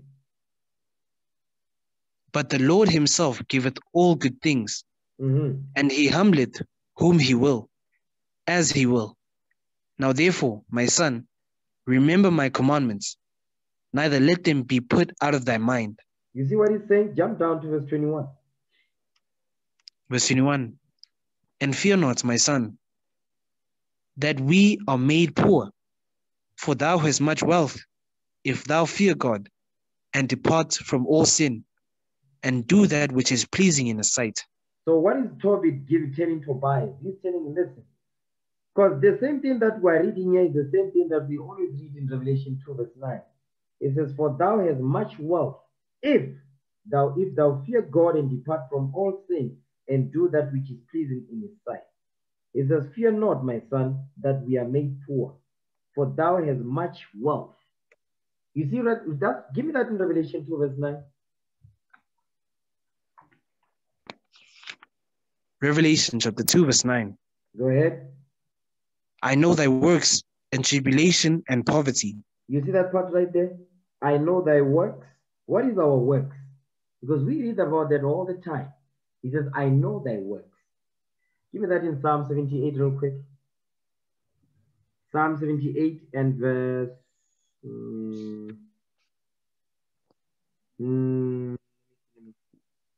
oh yeah, verse 7. Psalm 78 verse 7. Read that. Psalms chapter 78 verse 7. That they might set their hope in God, and forget not the works of God, but keep his commandments. You see what the works are? The commandments. That's the same thing that Tobit is telling Tobias here. Okay, go back to Revelation 2 verse 9. Revelation chapter 2 verse 9. I know thy works in tribulation and poverty. He says, I know thy works and tribulation. I know thy works and tribulation. Who is under tribulation? Because he's talking to the churches that were scattered in Asia Minor. Okay, I know thy works and tribulation. Give me that in Hosea 5:15. Who's in tribulation? Let's get some more on that. Yes, it's talking to the churches that were scattered in Asia. Hosea 5 verse 15. Hosea chapter 5 verse 15. I will go and return to my place till they acknowledge their offense and seek my face. In their affliction, they will seek me early. So the affliction is the tribulations that we are under. Okay, the affliction. We are afflicted people. So he says, I know thy works because he gave us the laws, and tribulation, meaning the judgments, okay, that came upon us, and poverty. So remember what Tobit says. It says, and fear not, my son, that we are made poor, for thou hast much wealth. Okay, the wealth, he says, thou hast much wealth, if thou fear God and depart from all sin, and do that which is pleasing in his sight. When you keep the commandments. Okay, go back to Revelation 2 verse 9. Revelation chapter 2 verse 9. I know thy works and tribulation and poverty, but thou art rich. You see that thing? But thou art rich. He says, but for thou hast much wealth. But we are rich because all the promises that are written in this book is for us. Okay, but we are rich. Go ahead. And I know the blasphemy of them which say they are Jews, and are not, but are the synagogue of Satan. Okay, that's it on there. Now let's go back. Go back to Deuteronomy chapter 4, verse 7 and 8 again. So I just wanted to show you that with the Most High God, he gave us access. He gave us the law of life. These laws of life is to do what? It's for us to know how to live, how to make decisions, how to eat, what to eat, how much to eat, and so forth. No nation has this privilege. The Most High God has given us everything. The nations do not have this privilege that we have.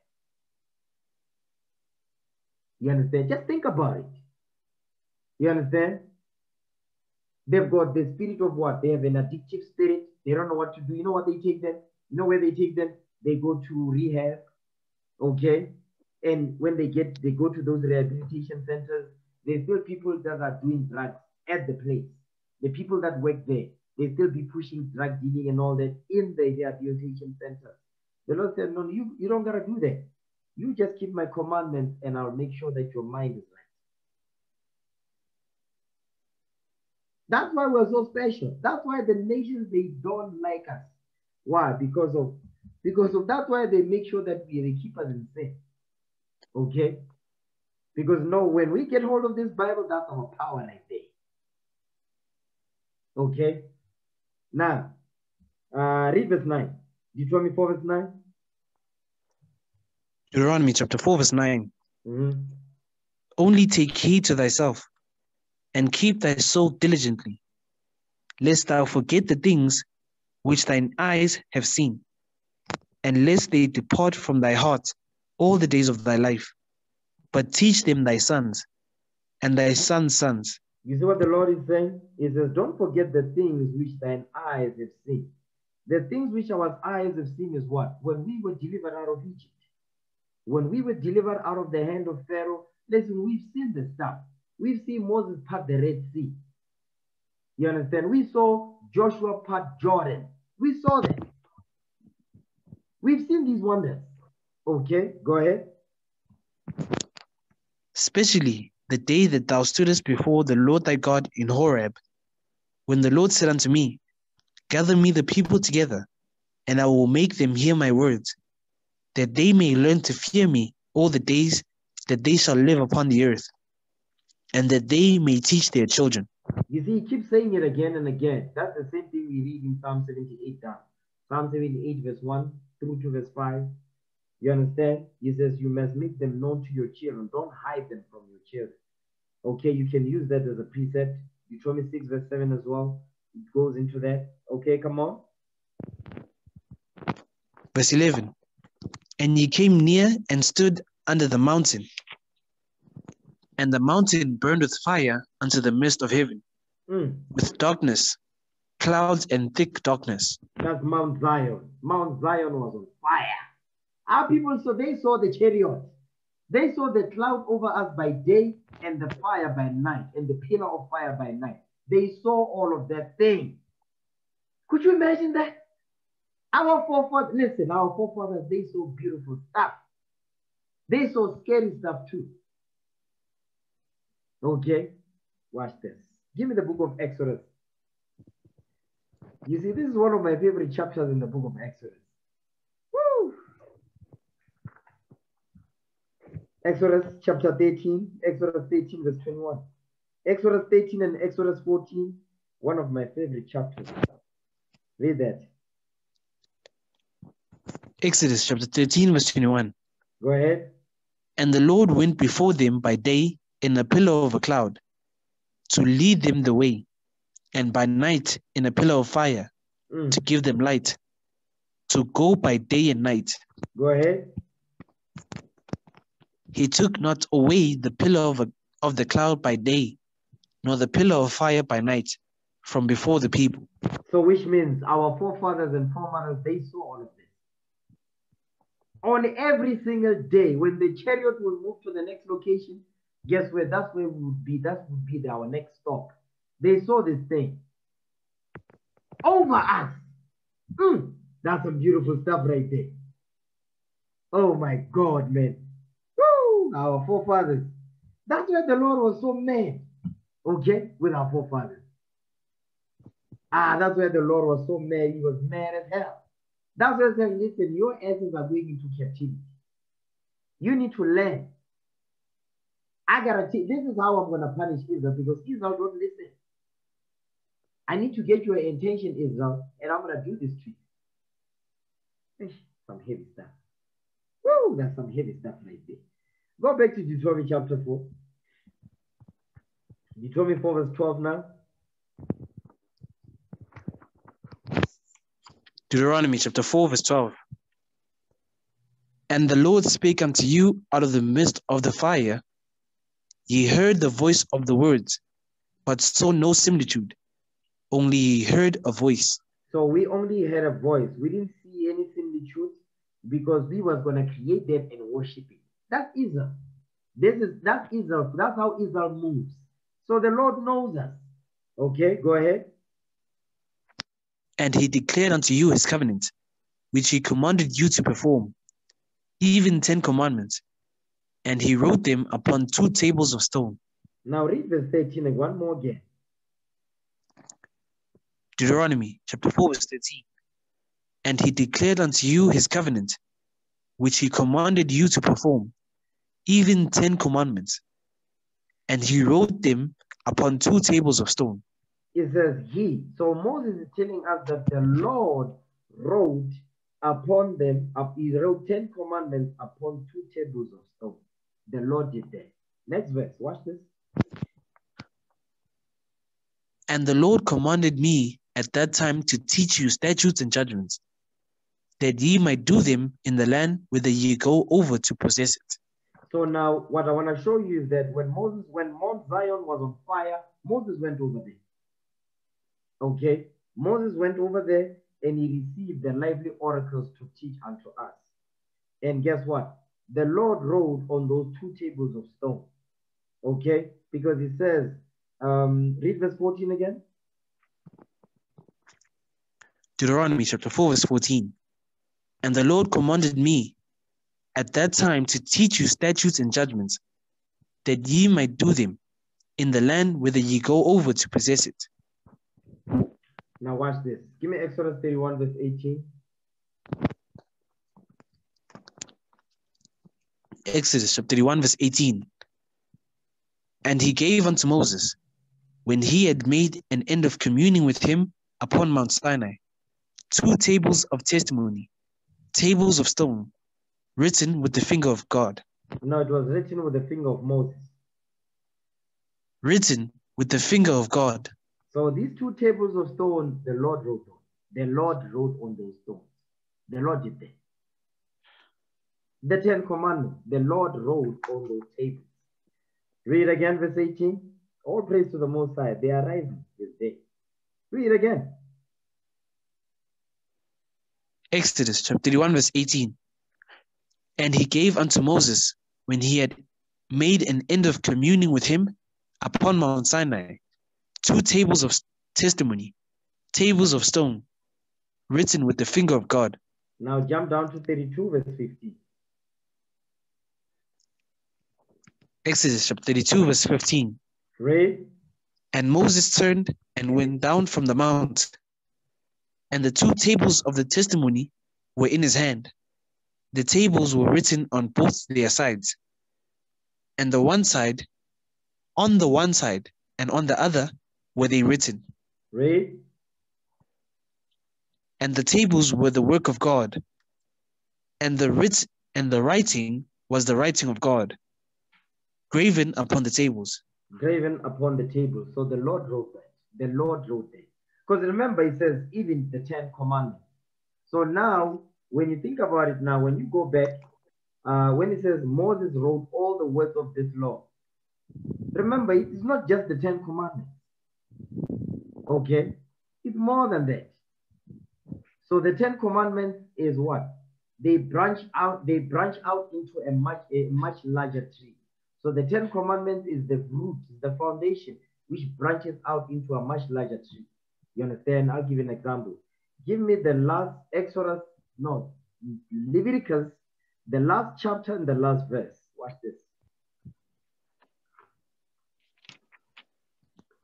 Leviticus chapter 27, verse 34. These are the commandments which the Lord commanded Moses for the children of Israel in Mount Sinai. You see that thing? So, because you're not going to find rape in the 10 commandments, but you'll find it in the book of Deuteronomy. You'll find it in Leviticus. Okay? So these are laws. These are commandments. So it wasn't just the 10. Okay? Okay, go back. Deuteronomy chapter 4 and verse Verse 15. Deuteronomy chapter 4 verse 15. Take ye therefore good heed unto yourselves, for ye saw no manner of similitude on that day that the Lord spake unto you in Horeb out of the midst of the fire. So this similitude is talking about what? It says, you didn't see the shape of the Lord at that point. You didn't see that because they were going to draw it and worship it. Watch this. Give me the book of Numbers, okay? Numbers 12. You know what? Read 15 and 16 together. Deuteronomy chapter 4 verse 15. Take ye therefore good heed unto yourselves, for ye saw no manner of similitude on that day that the Lord spake unto you in Horeb out of the midst of the fire. Read. Lest ye corrupt yourselves, and make you a graven image, the similitude of any figure, the likeness of male or female. You see what it's saying? It says, lest ye corrupt yourselves and make you a graven image of the similitude of any figure. Because guess what Israel was going to do? If Israel saw the shape, you understand that the shape of a man that is speaking, they were going to make a graven image of that thing and they're going to worship it. So the Lord is saying, I didn't speak to you in any similitude. You understand? When I spoke to you in Mount Horeb out of the midst of the fire. Now watch this. Give me that in Numbers 12 verse 6. Because he gave Moses, he was dealing with Moses direct. Watch this. Moses was heavy. Numbers 12 verse 6. Numbers chapter 12 verse 6. Mm-hmm. And he said, hear now my words. If there be a prophet among you, I the Lord will make myself known unto him in a vision, and will speak unto him in a dream. Go ahead. My servant Moses is not so, who is faithful in all mine house. He says, my servant Moses, though, he is not like that. He is faithful in all mine house. Go ahead. With him will I speak mouth to mouth. You see that thing? With him will I speak mouth to mouth. Because Moses was up there on Mount Zion. Okay, while Mount Zion was on fire. And he was being given the oracle to give unto us. Go ahead. Even apparently, and not in dark speeches. And the similitude of the Lord shall he behold. That's some heavy stuff right there. Go ahead. Wherefore then were ye not afraid to speak against my servant Moses? You see that thing? Because they were murmuring, they were complaining about Moses. That was Aaron and Miriam. Okay? So let's go back because he gave the Moses plain, the laws plain. Thou shalt not steal. Thou shalt not bear false witness. Thou shalt not covet. Thou shalt not kill.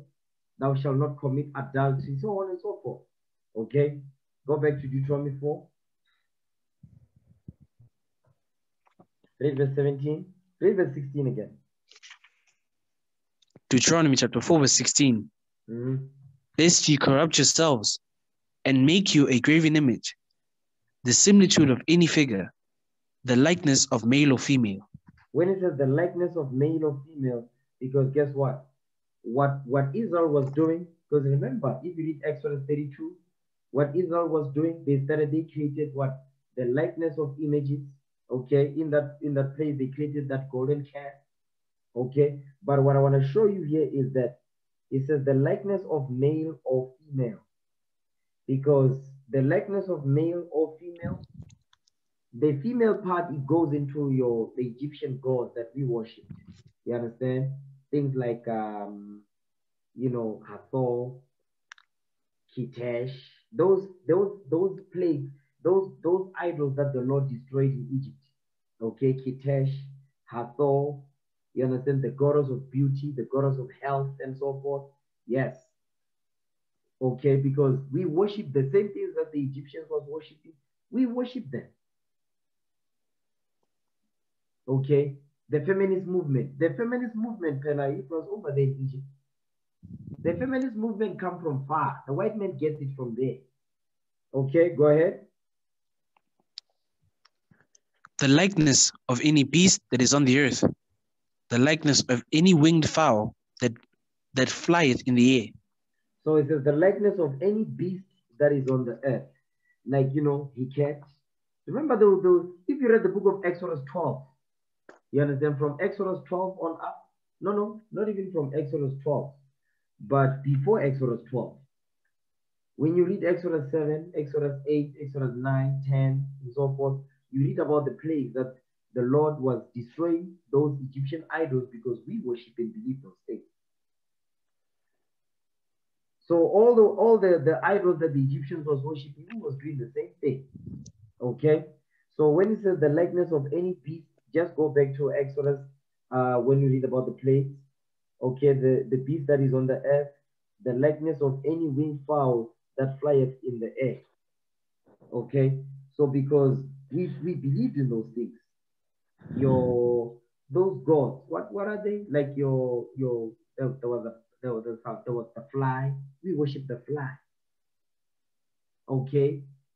Those things, we worship those things. Beelzebub, we worship those things. Okay? The god of the sky and so forth. Nut. We was into those things. So that's why he keep reminding us of that. Go ahead.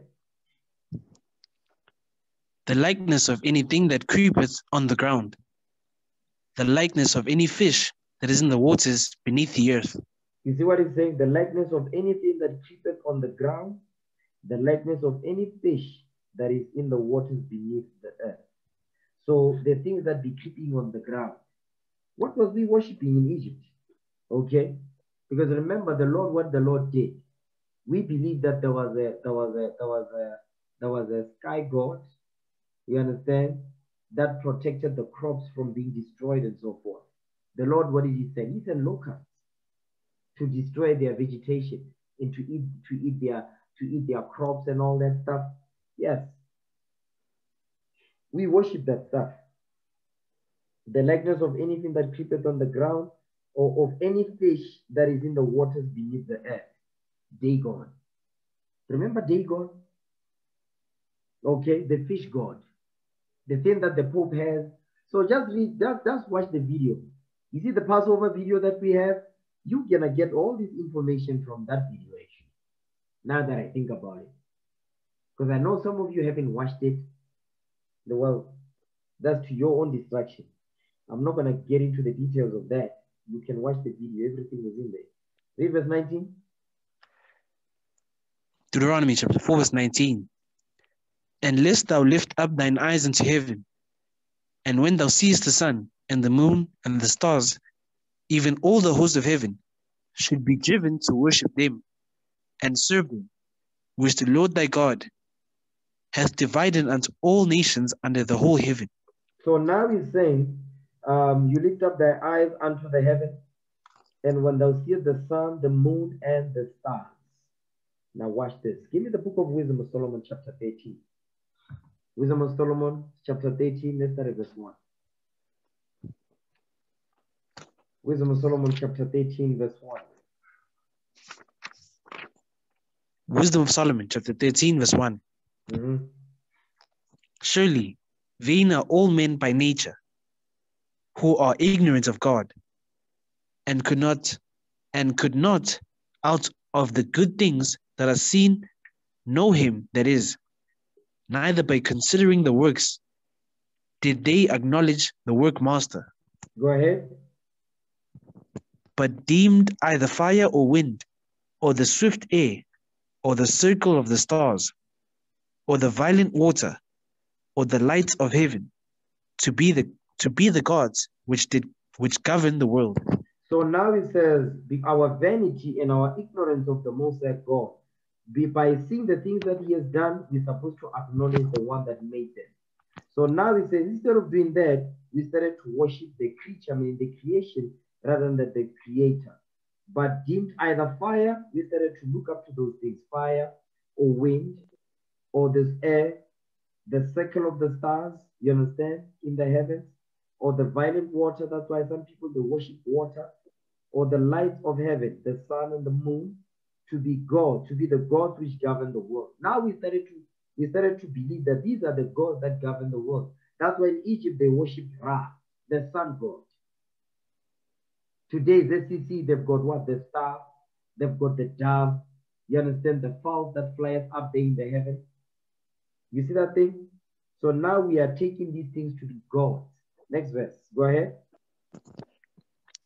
With whose beauty, if they being delighted, took them to be gods. You see what we did? We took these things to be gods. Go ahead. Let them know how much better the Lord of them is. For the first author of beauty hath created them. The first author of beauty has created them. So now we took these things to be gods. That's why the Moses is commanding us, don't do that. Okay, you'll be breaking the first commandment. Okay, let's go back. Deuteronomy chapter 4, verse 20. Deuteronomy chapter 4, verse 20. But the Lord hath taken you and brought you forth out of the iron furnace, even out of Egypt, to be unto him a people of inheritance, as ye are this day. Because we are the people of inheritance. Next verse, watch this. Furthermore, the Lord was angry with me for your sakes, and sware that I should not go over Jordan, and that I should not go in unto that good land, which the Lord thy God giveth thee for an inheritance. So now Moses keeps reminding us, listen, the Lord is still mad because of what you did. Go back to Deuteronomy 3:26. Read that. Deuteronomy chapter 3, verse 26. Read. But the Lord was wroth with me for your sakes, and would not hear me. And the Lord said unto me, let it suffice thee. Speak no more unto me of this matter.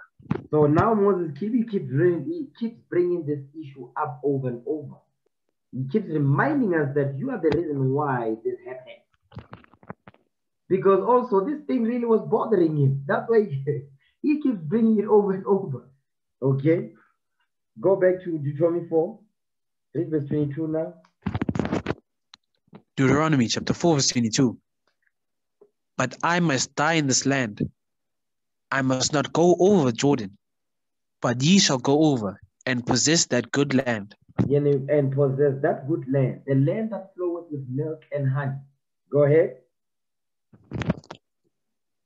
Take heed unto yourselves, lest you forget the covenant of the Lord your God, which he made with you, and make you a graven image, or the likeness of anything which the Lord thy God hath forbidden thee. So now he's warning us again, so listen, take heed to yourself, lest ye forget the covenant of the Lord your God. What is the covenant? The commandments. You can write this down. Psalm 78 verse 10. That's the precept. Lest ye forget the covenant of the Lord your God. Okay? Which he made with you and made you a graven image, or the likeness of anything which the Lord God hath forbidden thee. Go ahead. Verse 24. For the Lord thy God is a consuming fire, even a jealous God. You see what he's telling us? He's warning us. For the Lord thy God is a consuming fire, even a jealous God. Go ahead. Verse 25. When thou shalt beget children, and children's children, and ye shall have remained long in the land, In the what? And ye shall have remained long in the land. And ye shall have remained long in the land. Now this land is talking about, it doesn't talk about the wilderness. We talk about now we are in the land now.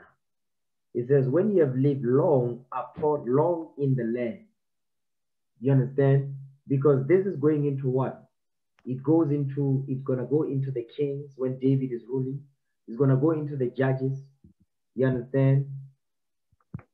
It goes into that. When we are ruling upon the earth, and then it goes into the judges, the book of Ruth, the Kings and Chronicles, it will go into all of that. That's what it's talking about when it says, and ye shall have remained long in the land. So now Moses is prophesying that when we are in the land, after generations, we're going to do some evil stuff and we're going to be kicked out. That's what it says. Okay, go ahead. and shall corrupt yourselves, and make a graven image, or the likeness of anything, and shall do evil in the sight of the Lord thy God, to provoke him to anger. Go ahead. I call heaven and earth to witness against you this day, that ye shall soon utterly perish from off the land whereunto ye go over Jordan to possess it. Ye shall not prolong your days upon it, but shall utterly be destroyed. Because we would go into slavery. Go ahead. And the Lord shall scatter you among the nations, and ye shall be left few in number among the heathen, whither the Lord shall lead you. So he's telling us that we are going to be scattered. That's what he's telling us right here. Because the scattering, this is not just going into the transatlantic. No.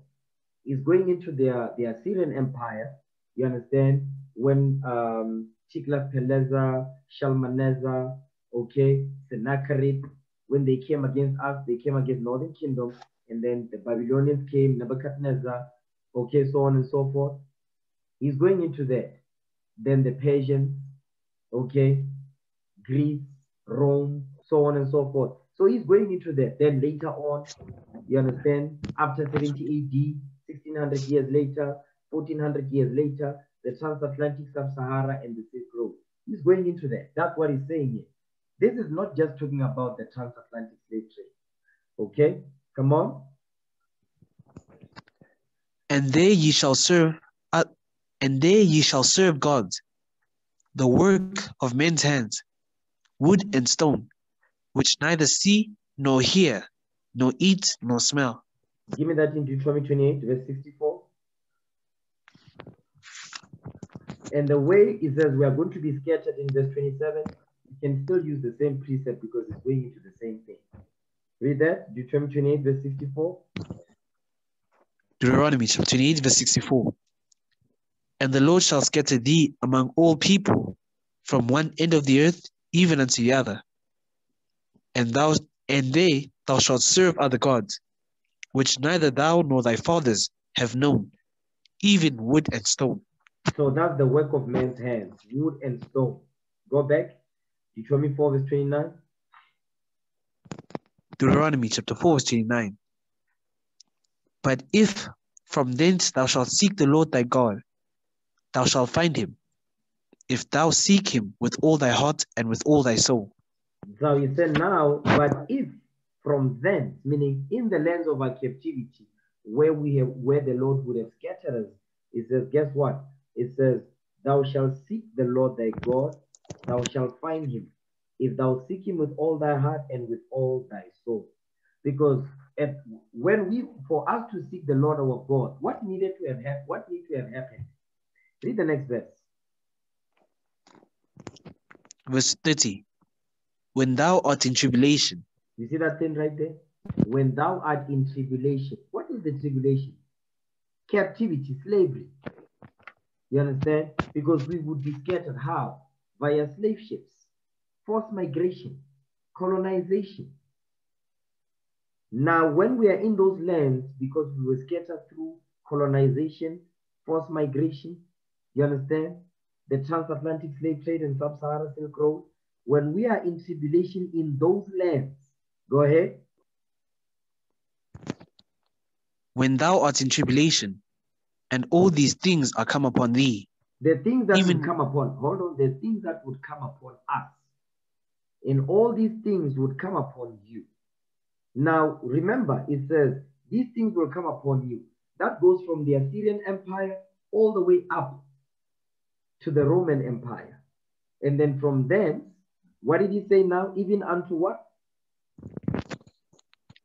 Even in the latter days.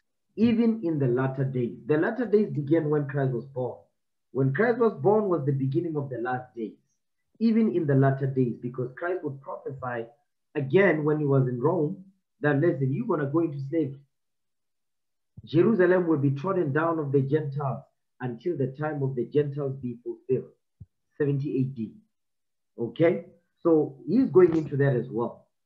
But when it says, when all these things are come upon thee, even in the latter days, meaning what? They will start from the Assyrians all the way to Rome. And then from Rome, that's when Christ was born, will be the beginning of the last days. That will go into the Sub-Saharan Silk Road and the transatlantic. Go ahead. Even in the latter days, if thou turn to the Lord thy God, and shall be obedient unto his voice. And shall be obedient unto his voice. Give me that in Deuteronomy 27, verse 10. Deuteronomy chapter 27, verse 10. Thou shalt therefore obey the voice of the Lord thy God, and do his commandments and his statutes, which I command thee this day. So now this goes into our brothers and sisters, especially we hear this from the women and the pastors. You know, God spoke to me. This is how God speaks to you. By keeping his commandments. Read that again, verse 10. Deuteronomy chapter 27, verse 10. Thou shalt therefore obey the voice of the Lord thy God, and do his commandments and his statutes, which I command thee this day. So when you hear somebody saying, no, God speaks to me, if they are not speaking, if the Lord, this is how the Lord speaks to us. When you do his commandments, by you reading his commandments and applying it, that's how he communicates with you. Okay? Watch this. Go back to Deuteronomy 4. Deuteronomy chapter 4 and verse 31. Deuteronomy chapter 4, verse 31. Okay? For the Lord thy God is a merciful God. He will not forsake thee, neither destroy thee, nor forget the covenant of thy fathers, which he sware unto them. You see that? Listen. Now, you see, the more you read this, you start to realize, really, our forefathers, man. Woo! Our forefathers. Our forefathers were on another level. Okay?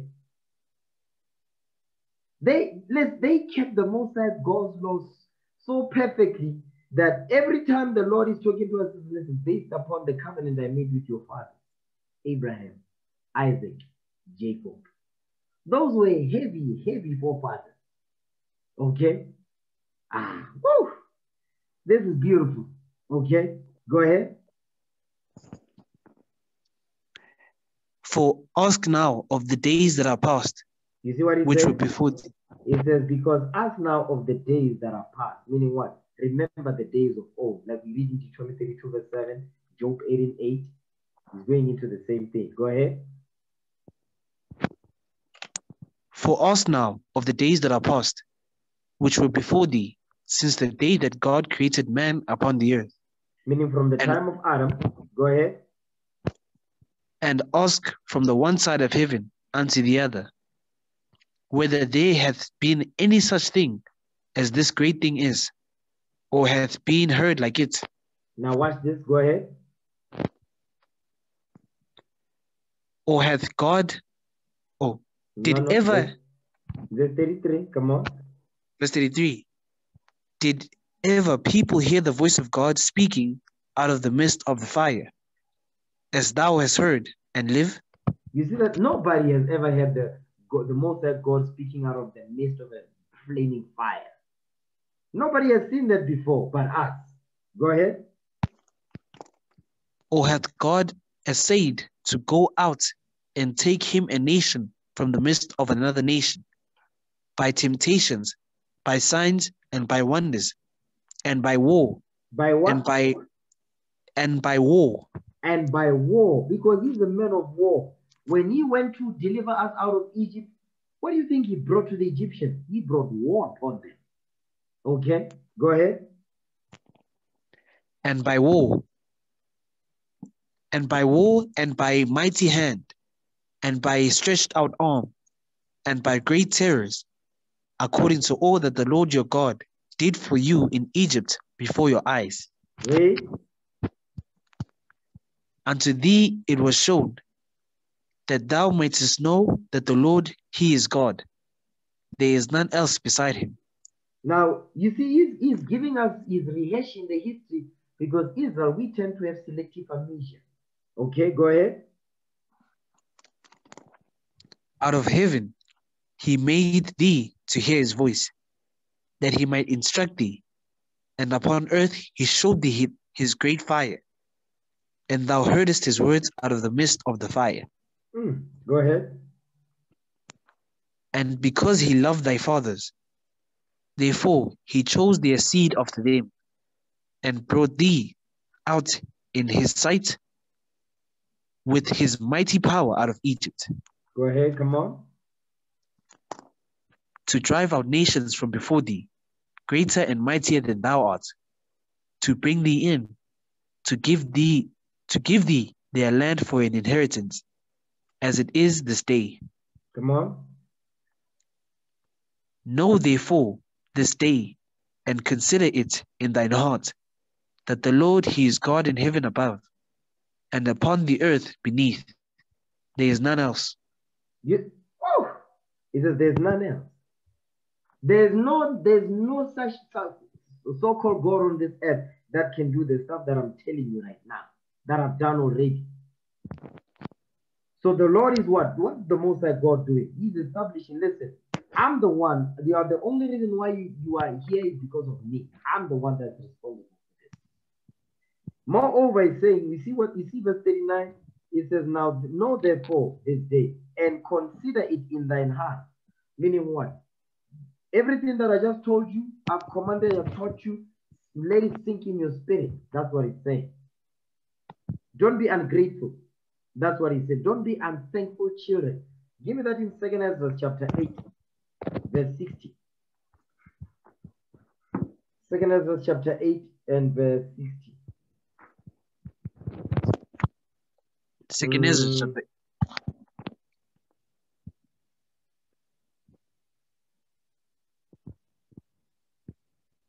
Yeah, read verse 60. 2 Ezra chapter 8 verse 60. But they which be created have defiled the name of him that made them, and were unthankful unto him which prepared life for them. You see the problem? This is the problem with Israel right here. It says, but what? It says, but they which be created have defiled the name of him that made them. That's the same thing we read in the book of Ezekiel. They've profaned my name. They profaned my holy name. That's the same thing we read in Ezekiel 36 verse 20. Ezra is saying the same thing. But they which be created have defiled the name of him that made them, and were unthankful unto him which prepared life for them. Go back. Deuteronomy chapter 4, verse 40 now. Deuteronomy chapter 4 verse 40. Thou shalt keep therefore his statutes and his commandments, which I command thee this day, that it may go well with thee, and with thy children after thee, and that thou mayest prolong thy days upon the earth, which the Lord thy God giveth thee forever. So he's saying, listen, everything that I just told you, because from verse 25, he's going into prophecy. Okay? Then verse 32 down to verse 39 is giving us the stuff that he did for us. But verse 39 is telling you, listen, all the things that I'm telling you from verse 25 down, not negating what we read from verse 1. But verse 25 is going into prophecy when we go off. Okay? Verse 39 it says, let it sink in your spirit. Verse 40 says, do the things that I've commanded you, that you may inherit the kingdom forever. That's what it's saying. Right? Verse 41. Then Moses served 3 cities. 7. Then Moses severed 3 cities on this side Jordan toward the sun rising. When he says the 3 cities towards the sun rising, this is going into what? This is going into when he was dividing, when he's dividing allotment, he was allotting land for the tribes. Go ahead. That the slayer might flee thither, which should kill his neighbor unawares, and hated him not in times past, and that fleeing unto one of these cities he might live. So now, yes, this goes into the allotment of land, and in those allotments of land, the Levites had cities. They call them the cities of refuge. So if you read the book of Numbers, let me see real quick, 1 second. The cities of refuge. This is what this is going into. Okay. Numbers chapter 35. So if you want to know about that, you just read Numbers 35. So Numbers 35, the whole chapter, you're going to read about those cities of refuge. Okay, cities for the Levites. There will be cities of refuge. And the thing that Moses is talking about here in verse 41 and 42, this, what we is going into here, you can read about it in detail in Numbers 35. Okay, come on. Namely, Bezer in the wilderness, in the plain country of Reuben, of the Reubenites, and Ramoth in Gilead, of the Gadites, and Gojan or Golan in Bashan, of the Manassites. Manassites. So you've got Golan today is Golan Heights. Golan Heights, that's in Jerusalem, okay? That's the West Bank, okay, next to the Mediterranean Sea, which is also called the Great Sea. So here says, namely, Bezer in the wilderness, in the plain country, okay, of the Reubenites, that's the tribe of Reuben, okay, and Ramoth in Gilead, okay, Ramoth Gilead, okay, that's towards the east now, okay, we saw it on the map a couple of days ago, okay, and then of Gad, this is the tribe of Gad, the Gadites, Golan in Bashan of the Manassites. So it's Manasseh, Gad, and Reuben. Okay, go ahead. Because remember, the reason why it's not mentioning Levi here, why is it not mentioning Levi? Who can pick what it's saying? Let me hear you, Brother Haggai. Take a shot. He's not mentioning Levi, but these are the cities of refuge. Why is it not mentioning Levi, but it's mentioning these three tribes? So I believe because the Levites had not been given allotment of land as yet. No, they were never given allotment of land. So when you say not as yet, no, they were never given allotment of land. But you are right in mentioning Levi, but Levi would be where? They were not given allotment of land, but where would Levi be? So they would be divided amongst the tribes, sir. Correct. So those cities of refuge of the Levites and all that, yes, they were among these tribes also. They were among all Israel, but he is just going into the three tribes that were on the other side, not before the side. When you read number 32, you can read about that. It goes into great details about how he divided, because there were tribes that didn't want to go over Jordan because they said, listen, we've got a lot of cattle and so forth. So can we stay on this side? We don't want to cross over. But Moses said, no. You must help your brethren also get access to land. They must conquer and get land. Then once your brethren are good, you can go back. Okay, go ahead. Verse 44. And this is the law which Moses set before the children of Israel.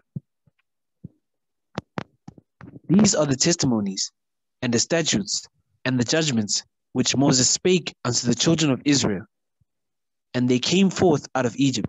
Read. On this side Jordan, in the valley over against Beth Peor, in the land of Sihon, king of the Amorites, who dwelt in Heshbon, whom Moses and the children of Israel smote, after they were come forth out of Egypt. Read. And they possessed his land, and the land of Og, king of Bashan, 2 kings of the Amorites, which were on this side Jordan toward the sun rising. Read. From Aurora, which is by the bank of the river Arnon, even unto Mount Sion, which is Hermon. Read. And all the plain on this side Jordan, eastward, even unto the sea of the plain, under the springs of Pisgah. So now, that's Deuteronomy chapter 4 right there. I'm going to end the class right here. There's a lot of stuff that I covered. So just go back to your notes and read about. There's a lot of stuff I didn't cover as well in this chapter. If I had to precept every little thing, we'd never finish. Okay. So, but Lord's will, tomorrow I'm going to go over again with this until we finish the book of Deuteronomy, and then I'm going to work my way backwards. So I'm going to do the whole of Deuteronomy, then I'm going to go back, and I'm going to do Numbers, and then I'll do Leviticus, and I'll do Exodus, I'll do Genesis, and then we'll do the book of Joshua. Okay? And break bread. For I have received of the Lord that which also I delivered unto you, that the Lord Jesus, the same night in which he was betrayed, took bread. And when he had given thanks, he brake it and said, Take, eat. This is my body, which is broken for you. This do in remembrance of me. After the same manner also he took the cup when he had supped, saying, This cup is the New Testament in my blood. This do ye, as oft as ye drink it, in remembrance of me. For as often as ye eat this bread and drink this cup, ye to show the Lord's death till he come. Wherefore, whosoever shall eat this bread and drink this cup of the Lord unworthily shall be guilty of the body and blood of the Lord. But let a man examine himself, and so let him eat of that bread and drink of that cup. For he that eateth and drinketh unworthily eateth and drinketh damnation to himself, not discerning the Lord's body. For this cause many are weak and sickly among you, and many sleep. In the name of our Lord and Savior Jesus Christ, we pray. Amen.